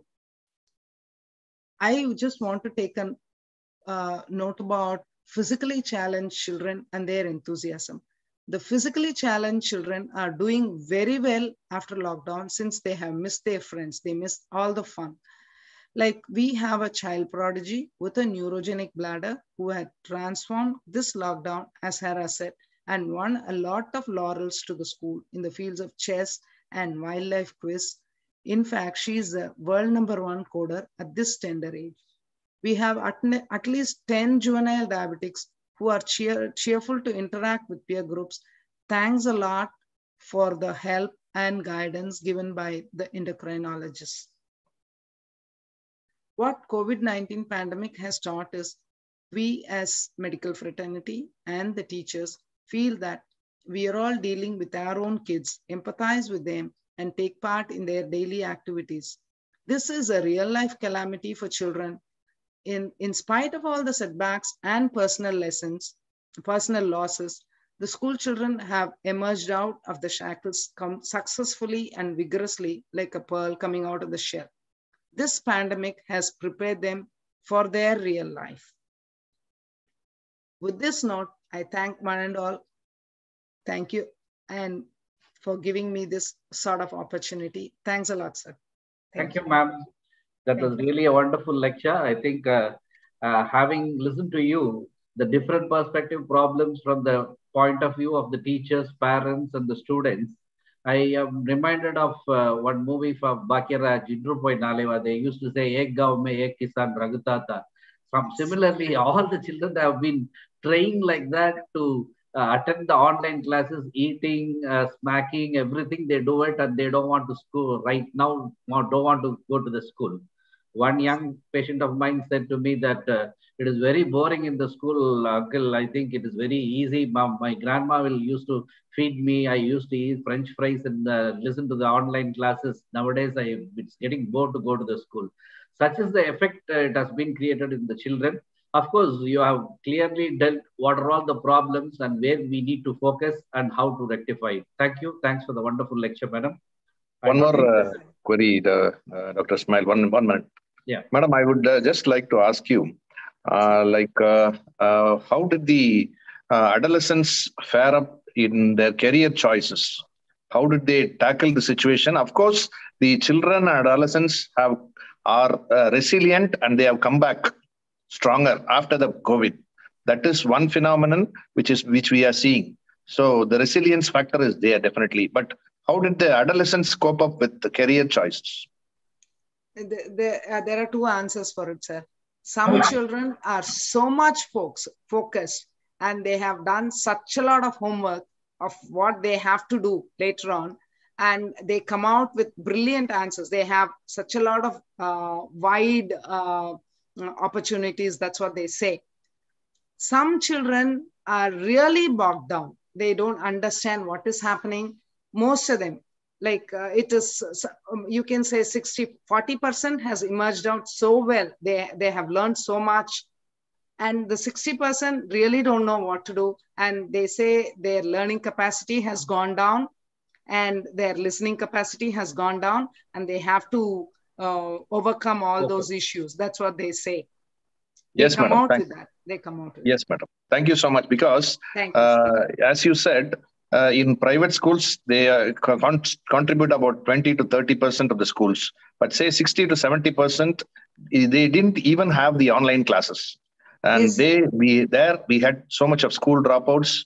and they didn't get the enough education what is required for them, and they were the ones who really suffered in this career choices and all those things that we have to probably they will come up in life later when they finish their college days. And Dr. Yes, madam, please. No, even in the underprivileged children, as we say, they also have a lot more views than we think.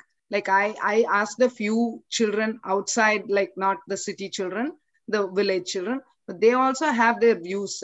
They are really, really competent, and they are very confident. Some of them, not everybody, but some of them are very confident of what they should do.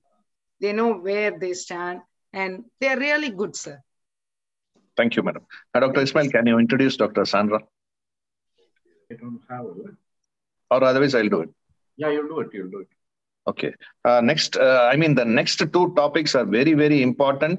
I request all the participants to stay back because it's going to be two wonderful talks, which are new to us. The digital eye strain by the ophthalmologist from Coimbatore. She's from Aravind Eye Hospital.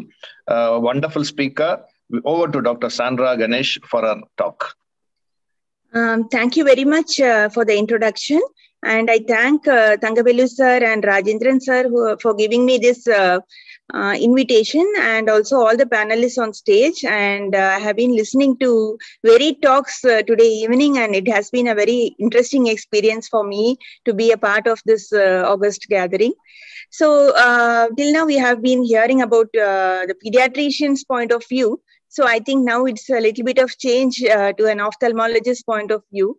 But this is also a very important aspect of what we have been witnessing over the past 2 to 3 years with regard to digital eye strain and its associated factors, mainly affecting children during this COVID-19 pandemic. This pandemic has been unprecedented in its history, and the way we have been living our lives for the past 2 years is also very different from what was happening before. So what we have seen is that the educational institutions have been closed since the March of 2019 to halt the spread of the COVID-19 virus.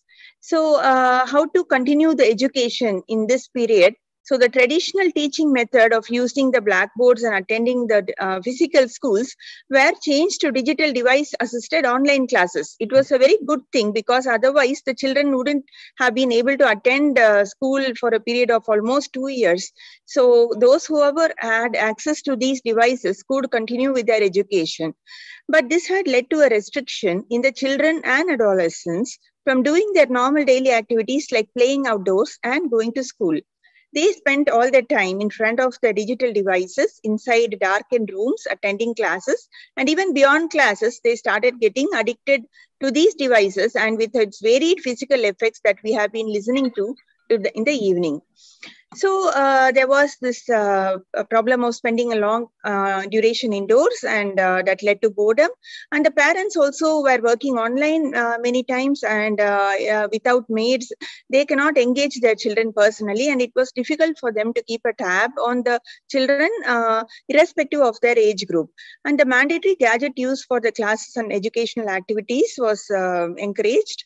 And also the attractions and distractions with novelty presented every moment in the gadgets, and very few people had access to large screen projections, including smart TVs, where the online classes could be projected at home. Wherever it was possible, we advised the parents to do so because it reduced the eye strain tremendously. So there has been a sharp increase in our screen time because of the virtual education, the online entertainment, gaming, video chatting with the friends and family. So even beyond the class hours, the class notes are also circulated. The homework is given through WhatsApp groups or email. So on an average, for a minimum, we notice children spending an average of about 4 to 6 hours on these devices every day. And this is without counting the non-education time of digital device use among the children. So in a study published in there has been various publications in the past 2 years in our eye health journals. And I'm I'm sure similarly would be seen in pediatric journals also. So there was this publication on the prevalence and the risk factor assessment of digital eye strain among the children who are using these online devices during the COVID-19 pandemic. And it was found that the mean duration of the digital device use in the COVID era was around 4 hours, whereas in the pre-COVID era, it is only about 2 hours. And 40% of the children were using digital devices for more than 5 hours in the COVID era, which was only around 2% before the COVID era for education purpose. The most common digital devices which they used were only smartphones because it was most easily available and they were well affordable by majority of the population. And around 40% of them used the digital devices held very close to the eyes. And mainly it is the distance from the eye to the device which was causing all the ophthalmic side effects that we are going to see now. So the first thing that I'm going to talk about is the prevalence of the digital eye strain caused because of dry eyes. So the blink rate reduces tremendously when we keep seeing these devices, especially if the ambient lighting is very poor and if the screen is very bright and we are seeing something very interesting, then we tend to blink very less, and that over a period of time can lead to dry eyes. So dry eye in turn leads to itching, foreign body sensation, and watering, blurring of vision, and asthenopia and headaches. So again, in a study which was published in the Asian Journal of Research and Reports on Ophthalmology, which came out in 2021, around 25 to 93% of students had digital eye strain, and majority of them had redness, watering, heaviness or grittiness, foreign body sensations, followed by eye pain and blurred vision, and very rarely it can even cause a squinting of the eyes. So the digital eye strain can be either ocular surface disorders or the dry eyes that I talked to just now, or it could be binocular and accommodation issues, and also ergonomic related problems because of poor posture. The children attend classes in varied ways. Some of them hold the device in their hands. Few of them use table and chair. Some of them lie down on their stomach and back and they attend these classes. That can lead to ergonomic related problems. And as already explained by the previous speakers, once they start attending school, they find a difficulty in sitting idle in the class. So the incidence of digital eye strain has been reported to be from 26% mild, 13% moderate, and 11% severe. And they have varied symptoms like worsening of eyesight, headache, increased sensitivity to light, seeing halos around objects, difficulty in focus on near targets, double vision, blurring of vision, dry eyes, heaviness in the eyelids, pain in the eyes, redness in eyes, excessive blinking, watering, tearing, foreign body sensation, itching and burning. So a wide spectrum of side effects of using the digital devices over 4 hours a day has been noted. So as already I had told before, the normal blink rate is about 18 times per minute, but with screen usage, it reduces to around 4 times per minute. And that leads to aggravation of dry eye disease, which is very infrequent in children. But because of this excessive gadget use, we are seeing dry eyes now, even in children. So prevention is remember to blink. We have to adjust the lighting. Don't keep the screen too bright, and the moisture conditions of the study room or workplace. If the classes are being attended to in a room with an air conditioner, that reduces the humidity further, and we should not direct the blast of the air conditioner directly into the eye. So blue blocking spectacles or anti-reflective glasses can be used as deemed necessary, and also treat the dry eye with medications that are the tear substitutes if necessary.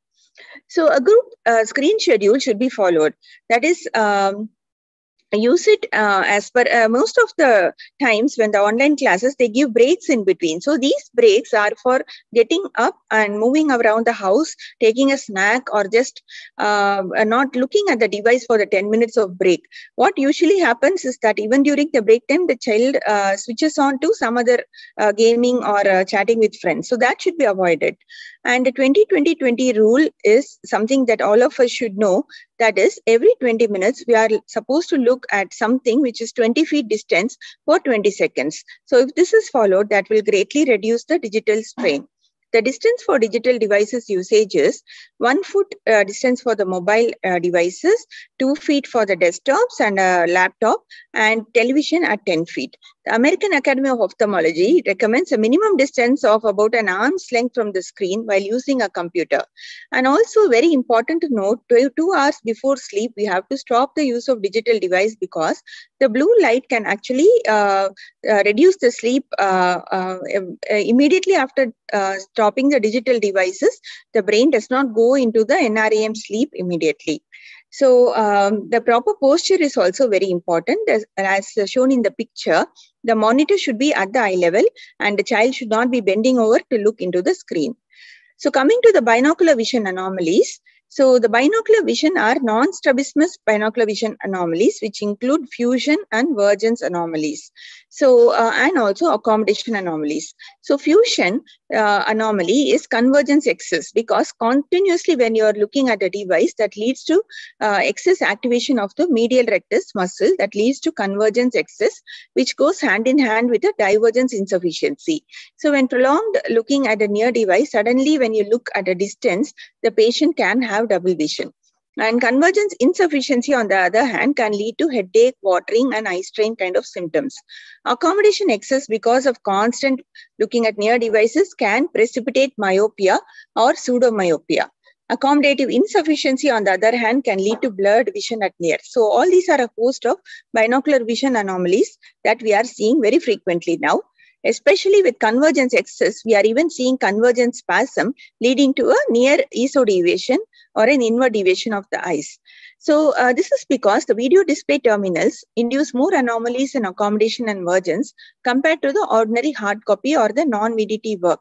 Because in susceptible individuals, those who have poor fusional divergence capacity, the excessive use of smartphone can lead to increased activation of the muscle, the medial rectus, which helps in moving the eyes towards, that leads to convergent esotropia or the inward deviation of the eyes, leading to double vision. So usually this acquired acute committant esotropia is very rare. It is seen only as 0.3% of childhood strabismus. But in the COVID times, we have seen an increased number of children presenting with sudden onset of double vision and an inward deviation of the eyes. There has been varied publications on this. And the criteria for diagnosis of this acquired acute committant esotropia is initially it is intermittent and then it is constant, a large angle deviation, and the parents usually show photographic evidence of the absence of the ESO deviation before the said onset, and normal motility, it's not a lateral rectus palsy, and double vision. So these are the criteria for diagnosis. We do an imaging in all these cases because very rarely it can be associated with tumors of the cerebellum, brainstem, pituitary area, and corpus callosum. And such cases can also be associated with nystagmus or a shaky eyes. So this was a study that we did in our clinic here when we had, it was in the middle of the lockdown, around 18% patients had presented. Any of them had from Kerala and few from Tamil Nadu.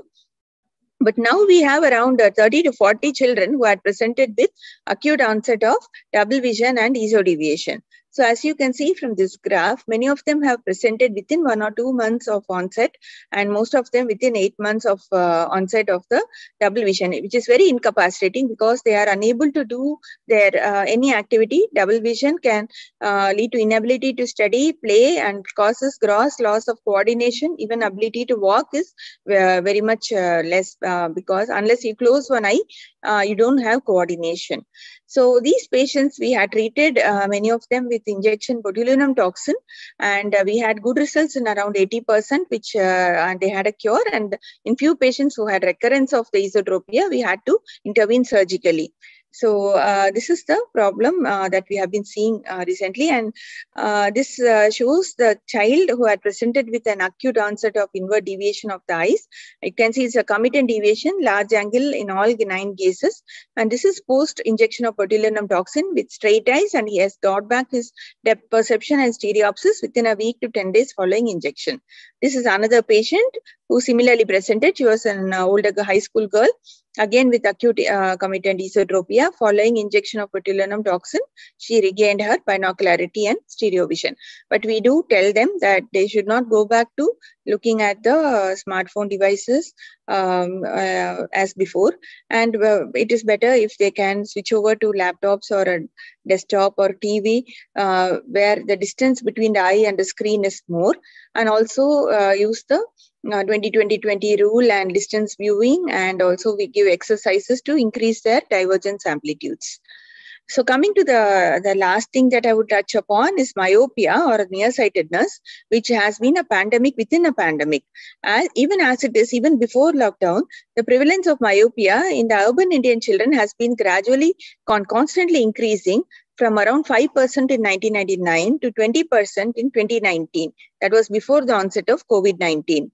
So even based on the pre-COVID data, the prevalence was supposed to increase to 50% in 2050. In Southeast Asia, in Singapore, China, and Hong Kong, the prevalence of myopia is around 60 to 70%, and we were fast approaching the rate. But after the onset of COVID, we have seen a substantial myopic shift noted after home confinement due to coronavirus disease. And the prevalence of myopia has increased around 1.5 to 3 times in 2020 as compared with the previous 5 years, which is quite alarming. Why? Because why does myopia progress so fast in the lockdown? Due to prolonged near work, increased digital screen time, and insufficient time spent outdoors. Hence, quarantine myopia is finding its place in debates and discussions in the eye care world. And this is especially important in younger children aged 6 to 8 during the formative years, because they are the ones who may develop high myopia, as their eyes are very susceptible to damage. Excessive use of digital screens, especially with the device held closer to the eye, is more likely to induce myopic development. The risks of high myopia. So what if you get myopia? It can be cured with eyeglasses, but that's not the case. In high myopia, you can get sight-threatening complications like macular degeneration, retinal detachment, cataract, and glaucoma, which can cause irreversible blindness. And hence, we are looking at various interventions to try to avoid the child from going into the high myopia range. So the primary risk factor for myopia seems to be the distance between the eyes and the object which is being viewed. So the kids have to keep a safe distance while using the digital devices. Always it's better to adopt alternative products like TV or projectors, which have a relatively longer distance, and limit the non-school screen time, which is actually very important, but also very difficult for parents to make the child understand. So the myopia control would include advice on environment. That is a 2-hour rule. Outdoor time after school should include 2 hours of play in sunlight. The 20-20-20 rule, which I have already told. The elbow rule, that is at least have a arm span between your eyes and a digital device. Optical treatments, various spectacles, newer types of spectacles made by various eye care companies are being prescribed now, which claim to reduce the progression of myopia by around 60%. Various companies like the Zeiss, Hoya, and Essilor have come out with these glasses, which are called the DIMS or the HALT glasses. And they are structured in such a way that can reduce the myopic progression. And they are little expensive as compared to the traditional glasses, but in patients who are able to afford and who have a strong family history, and with both parents who are myopic and a child already progressing, it is a better alternative to the normal glasses that we usually prescribe. Low-dose atropine drops are also being used for the past couple of years for the control of myopia, and that can give an additional benefit. And also binocular vision, like if they have an esophoria and accommodative lag, and they can also benefit by appropriate spectacles. So interventions to reduce the myopia progression include the environmental considerations, time spent outdoors. So if you go out and play, you can keep myopia at bay. Spectacles and contact lenses, and pharmacological therapies, including atropine. So how does playing outdoors reduce myopia? Because it increases the level of retinal dopamine production that alters the gene expression and reduces the axial elongation. So the problem with these eyes is that they elongate much rapidly, and that leads to myopia. So the dopamine is supposed to reduce this axial elongation. So these are the various factors which have been described for myopia control. Lifestyle all go hand in hand. So once we advise atropine drops, we do advise environmental lifestyle modifications also, and safe use of digital devices. So all the factors should be taken together, not in isolation. So the increased risk of onset, especially if there is parental myopia, East Asian ethnicity, refractive error progressing much more than what is normal for the age, excessive near work and limited outdoor time, then it's a sure shot way to progress towards high myopia. And increased risk of progression, especially if the onset is 9 years or less with parental myopia and East Asian ethnicity. So low-dose atropine, which is 0.01%, can be used, and it has been proven effective in reducing the progression by at least 30 to 40% if used regularly at night for at least a period of 2 years, though there can be some non-responders. About 5 to 10% of the children are non-responders, but in many of them, as compared to what they would have progressed without the use of these low-dose atropine, it does reduce the progression of myopia. The DIMS and the Hall technology spectacle lenses, which I have already explained. So in a nutshell, we should be worried about the ophthalmic outcome of COVID-19, not from the virus itself, but from the potential outcome of the antivirus measure on eye health, especially an outcome in children that may have major consequences for visual acuity later in life. So we teach the children that they should, the ways of using the digital devices, because that's going to be there. It is impossible for them to not to use it at all, but they should know the way to use these devices in a responsible manner in order to continue with their education. The monitor cleaning, the distance adjustment, glare reduction, frequent blinking, font scaling, use the glasses, proper lighting, all these are extremely important things. And with regards to school, we need to give a recommendation that mandatory 1 hour of recess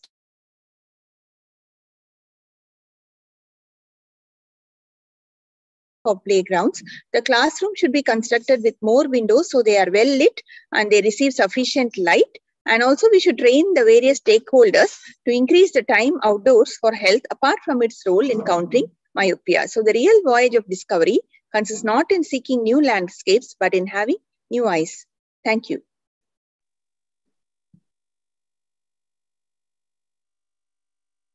Wonderful presentation, Dr. Ismail.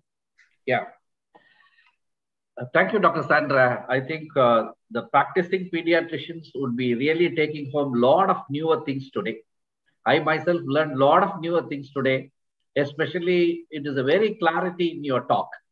I think most of them will be benefited. I think we can pass on the messages to all our parents regarding this 20-20-20 rule and 1 to 10 and the elbow distance. Everything is new to us. And of course, it will be really benefiting all the children, especially in the myopia. You have dealt elaborately about the treatment and the comprehensive factors involved in the treatment of myopia. It is really superb and a wonderful lecture. Hope there are some questions. I think I'll just check it up in the chat box.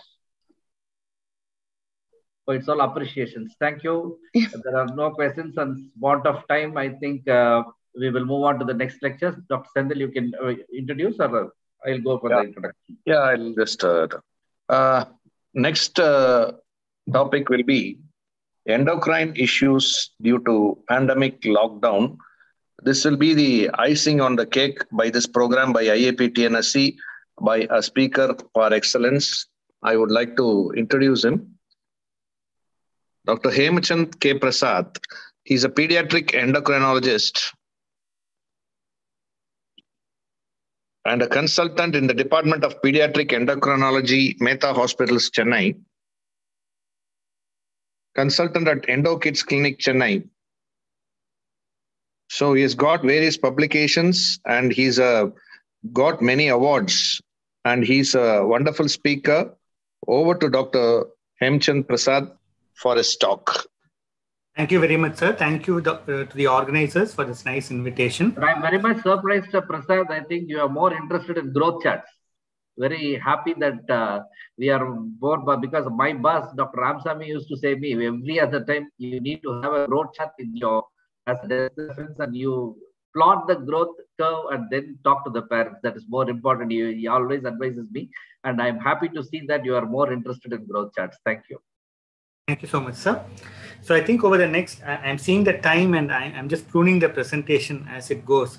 So I'll try to finish it very quickly, but let's hope if it is useful for the attendees. So to begin with, what is a pandemic? A pandemic is a biological disorder with a subsequent strong psychological and a medical impact. So I think the psychological impact is very beautifully dealt previously, a small aspect of the medical impact. So the theme of this next 15 minutes to find out what is the endocrine issue that is going to be on the rise in the days to come. Why is it going to happen? As a pediatrician, what should we do? And what are the red flag signs or the approach to this particular problem? So the first problem, which I think is definitely going to be on a rise, is early puberty. This is a summary of data from various parts of the world who have looked into the prevalence of precocious puberty, early puberty, both in girls and boys. And there is clear understanding that, yes, there is a rise. So the first problem which a pediatrician is going to encounter on an increasing frequency in the days to come is precocious puberty. And what is the reason? It is not because of the direct effect of the virus, but a result of the higher BMI, the higher usage of electronic devices, the higher psychological factors of fear and anxiety, which is going to push the activation of the HPG axis, increased levels of catecholamines, which is going to trigger the progress of puberty, higher exposure to endocrine disrupting chemicals present in the household objects that is going to trigger the HPG axis, and altered sleep quality and sleep duration is going to just trigger the hypothalamo-pituitary gonadal axis.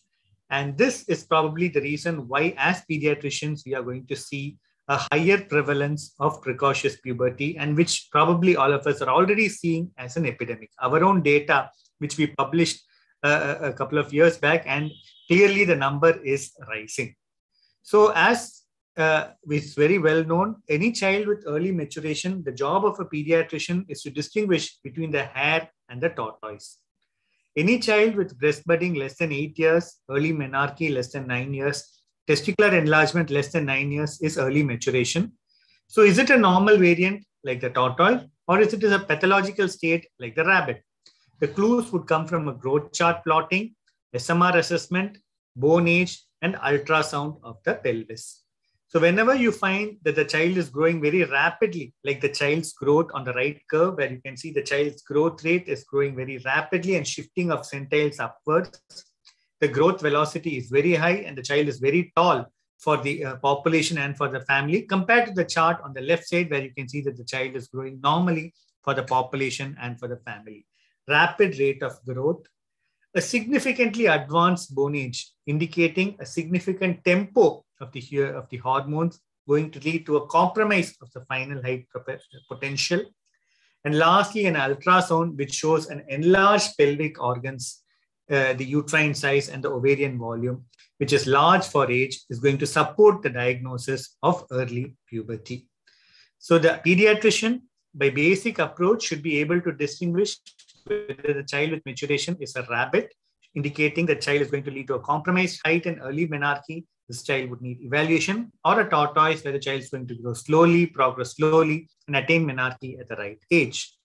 So the red flag signs one should look for is high growth velocity, tall stature, bone age advancement, and enlarged pelvic organs.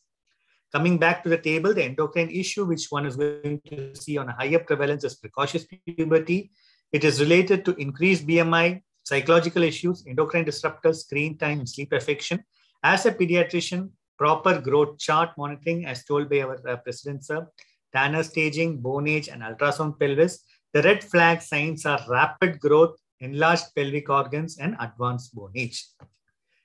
The second problem, which I think already all of us are seeing, is an increasing prevalence of obesity.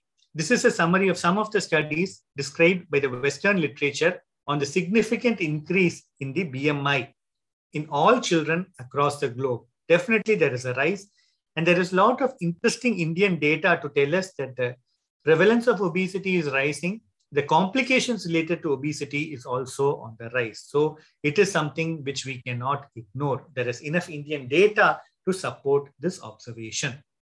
How, as a pediatrician, now we understood there is a problem. So what should we do to pick it up?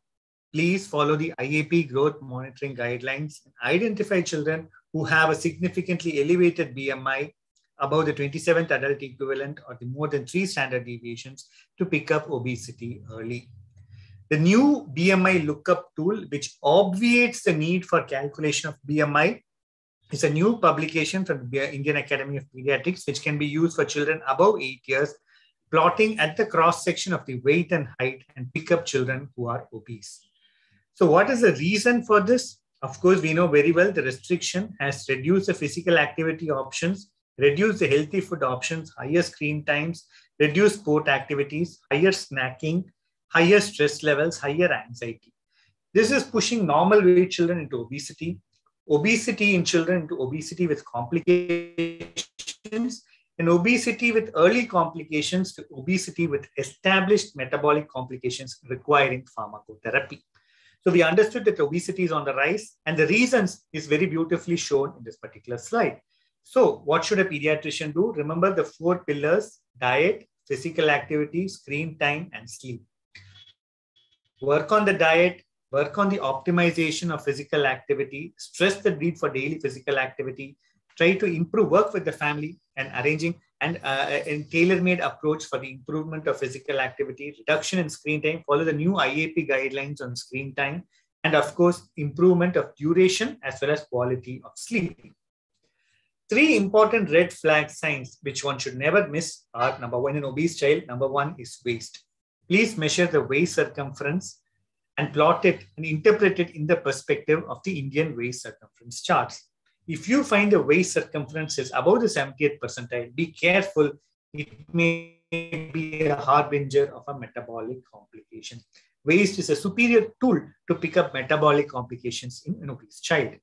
Second important tool or a red flag which is available for a pediatrician is the blood pressure. These are the new American Academy of Pediatrics blood pressure chart tables which have been published. And these are very, very, very simple screening tables.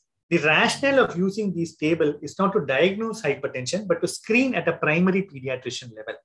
They have been devised based on the 5th percentile height and the 90th percentile of blood pressure. So you never miss a child with hypertension.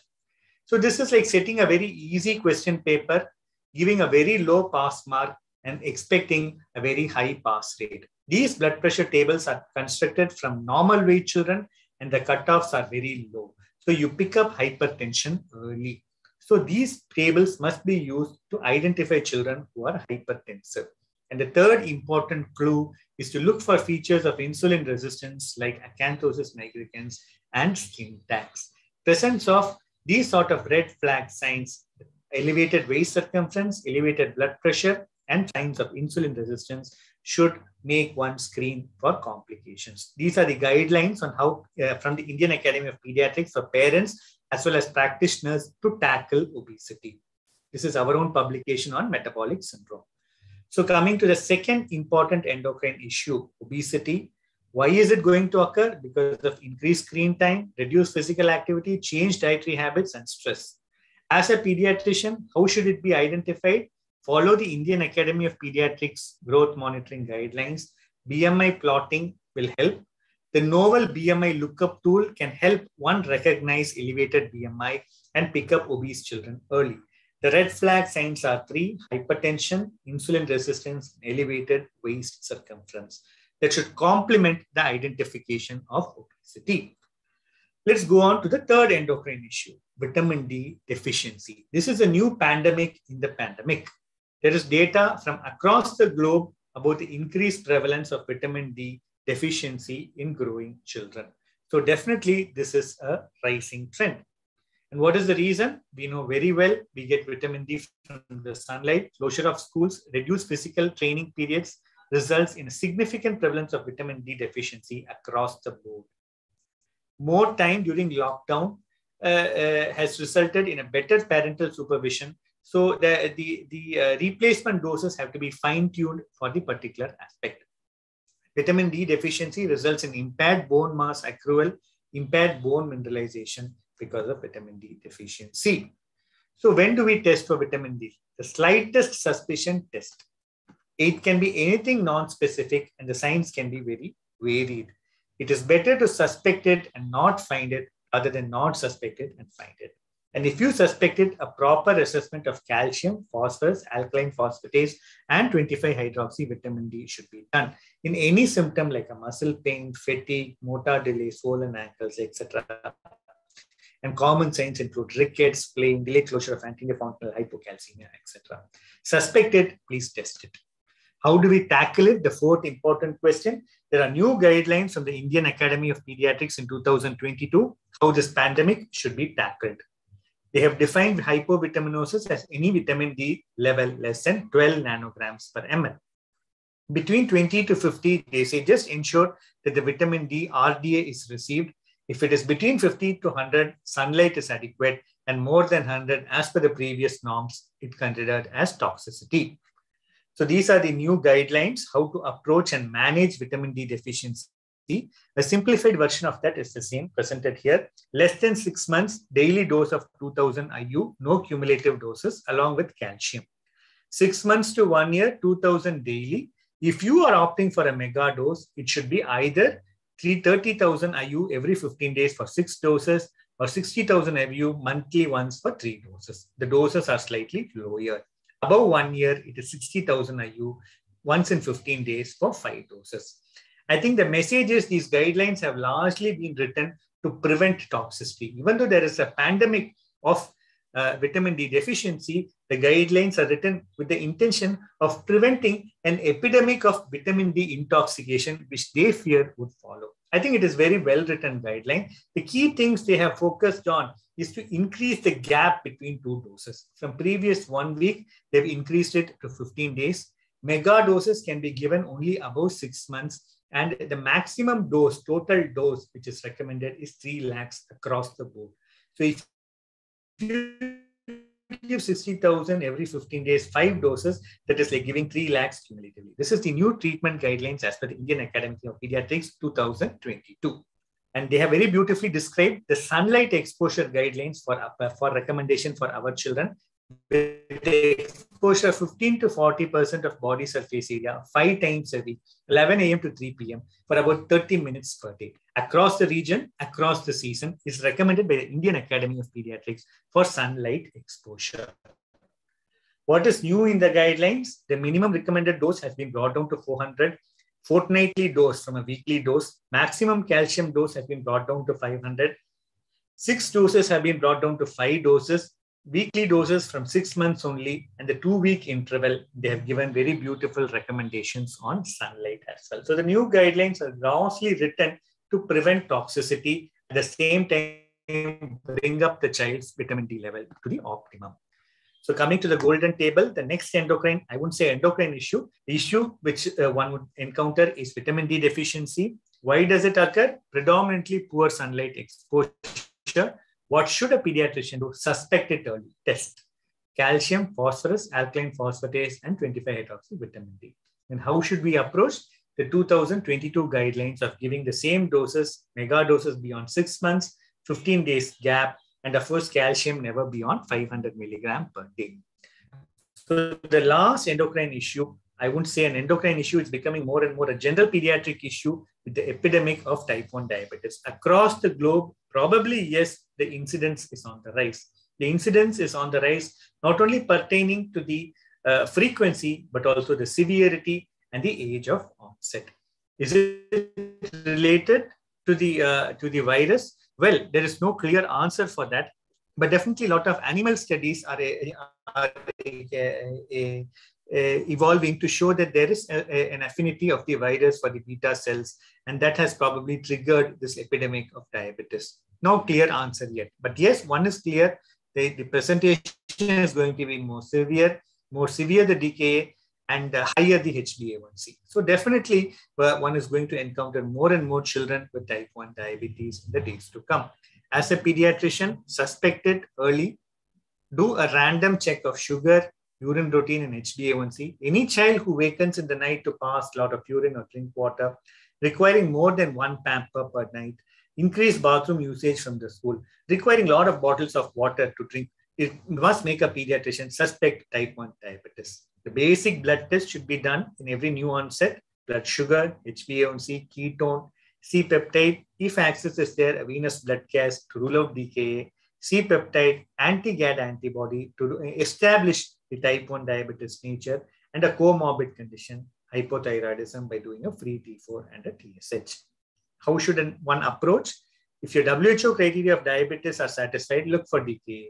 If DKA is present, manage as per DKA protocol. If DKA is absent, start directly on basal bolus insulin regimen. So this is a mobile application that has been developed from our unit, free for download from the Play Store, which has been kept very simple, easy, and evidence-based based on the ISPAD guidelines. So this is a summary of the increased prevalence of endocrine abnormalities from our country as well as across the globe. We really realize that the 4 endocrine problems which are going to be on a rise in the days to come: precocious puberty, obesity and its complications, type 1 diabetes, and vitamin D deficiency.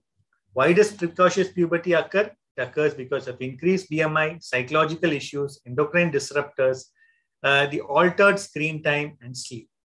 As a pediatrician, what should we do? Growth chart, Tanner stage, investigation-wise bone age and ultrasound pelvis.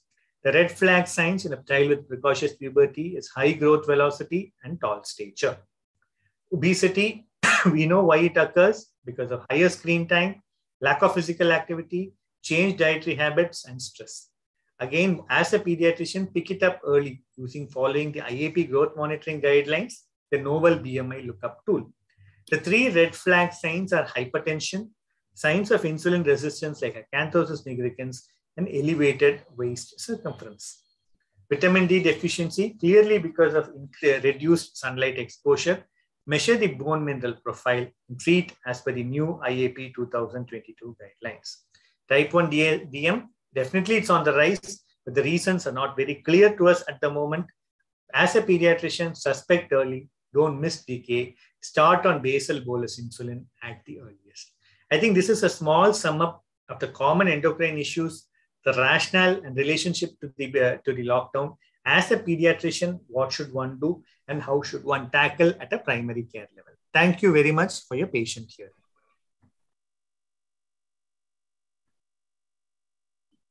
Dr. Ismail?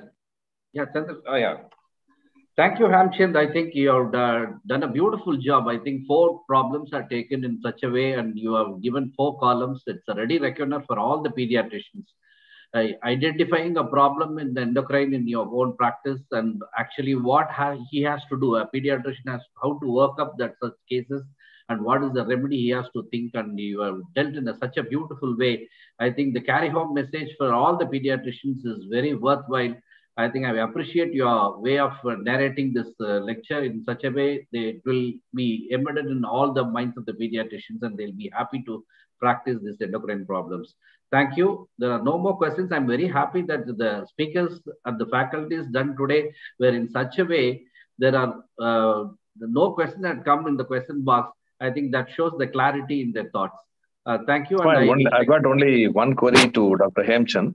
Yeah. Dr. Hemchand, you're there? Yes, sir. Yeah. Why is it so difficult to treat this, childhood obesity or adolescent obesity? How can we make it more practical for a pediatrician to approach this obesity problem?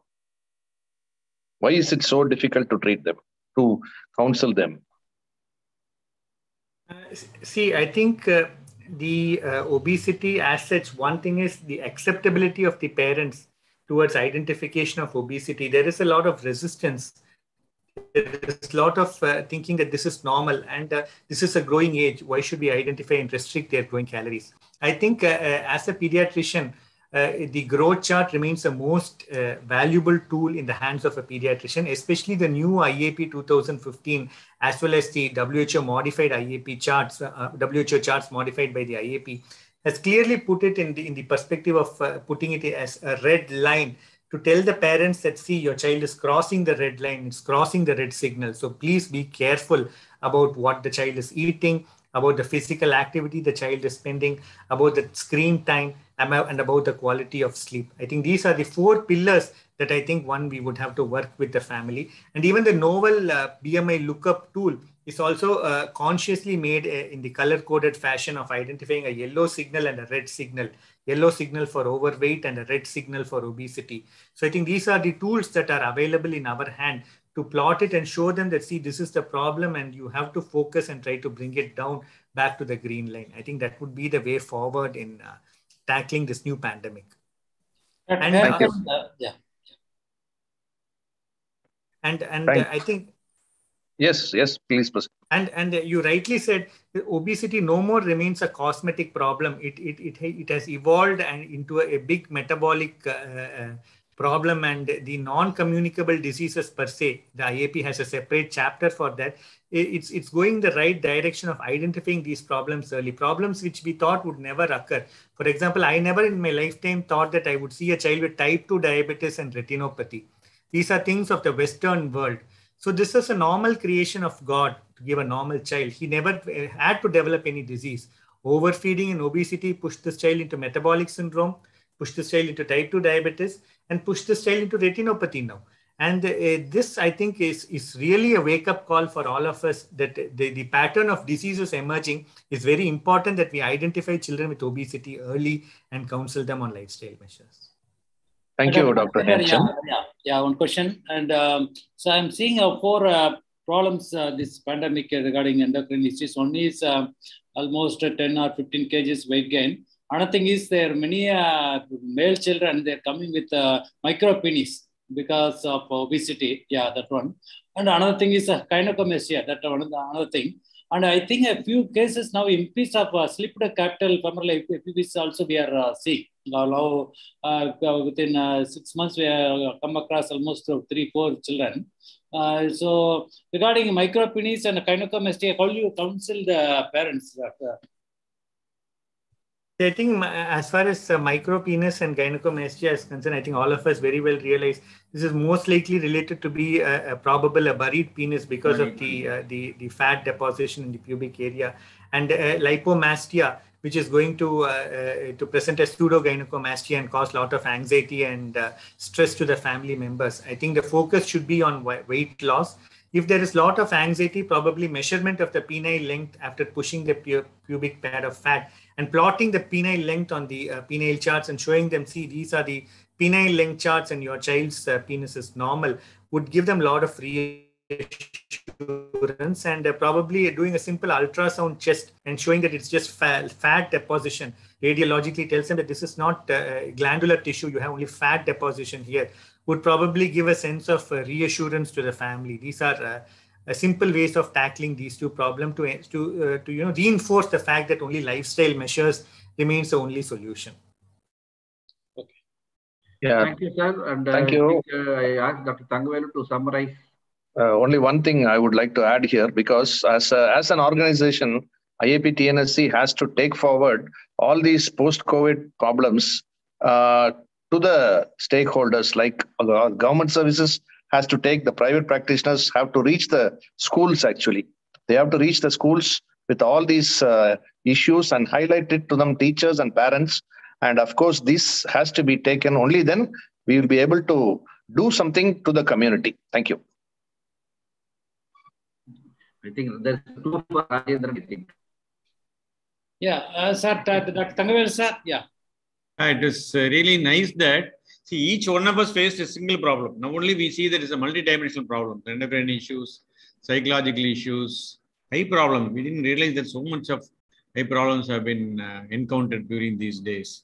Neurological problems, and school issues. It's something new for us because we are not sitting in the school to look at these children. So it is a good learning point for all of us, not only for the practicing pediatricians, even those in the institution also.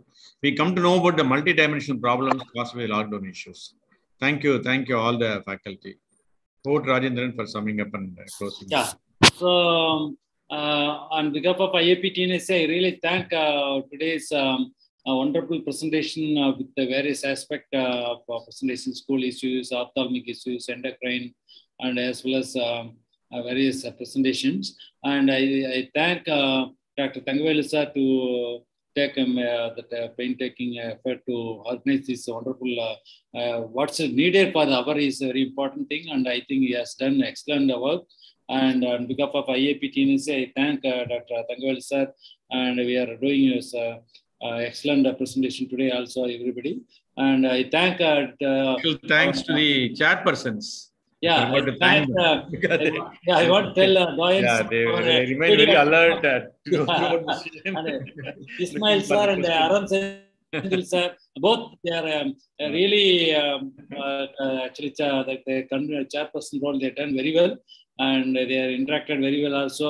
And I thank all the office bearers as well as people that faculties as well as delegates who have attended. And once again, I thank one and all. Thank you. Thank you for the opportunity. Wonderful program. Very well done. Thank you, sir. Sir, and the parents program வந்து எடுத்துட்டு போலாம் sir அடுத்தது. Sir, பண்ணிடலாம் sir. Then I will IAP. Yeah. We'll try to reach them, sir. Okay, we'll do it, sir. Thank you. Thank you. Sir. Thanks.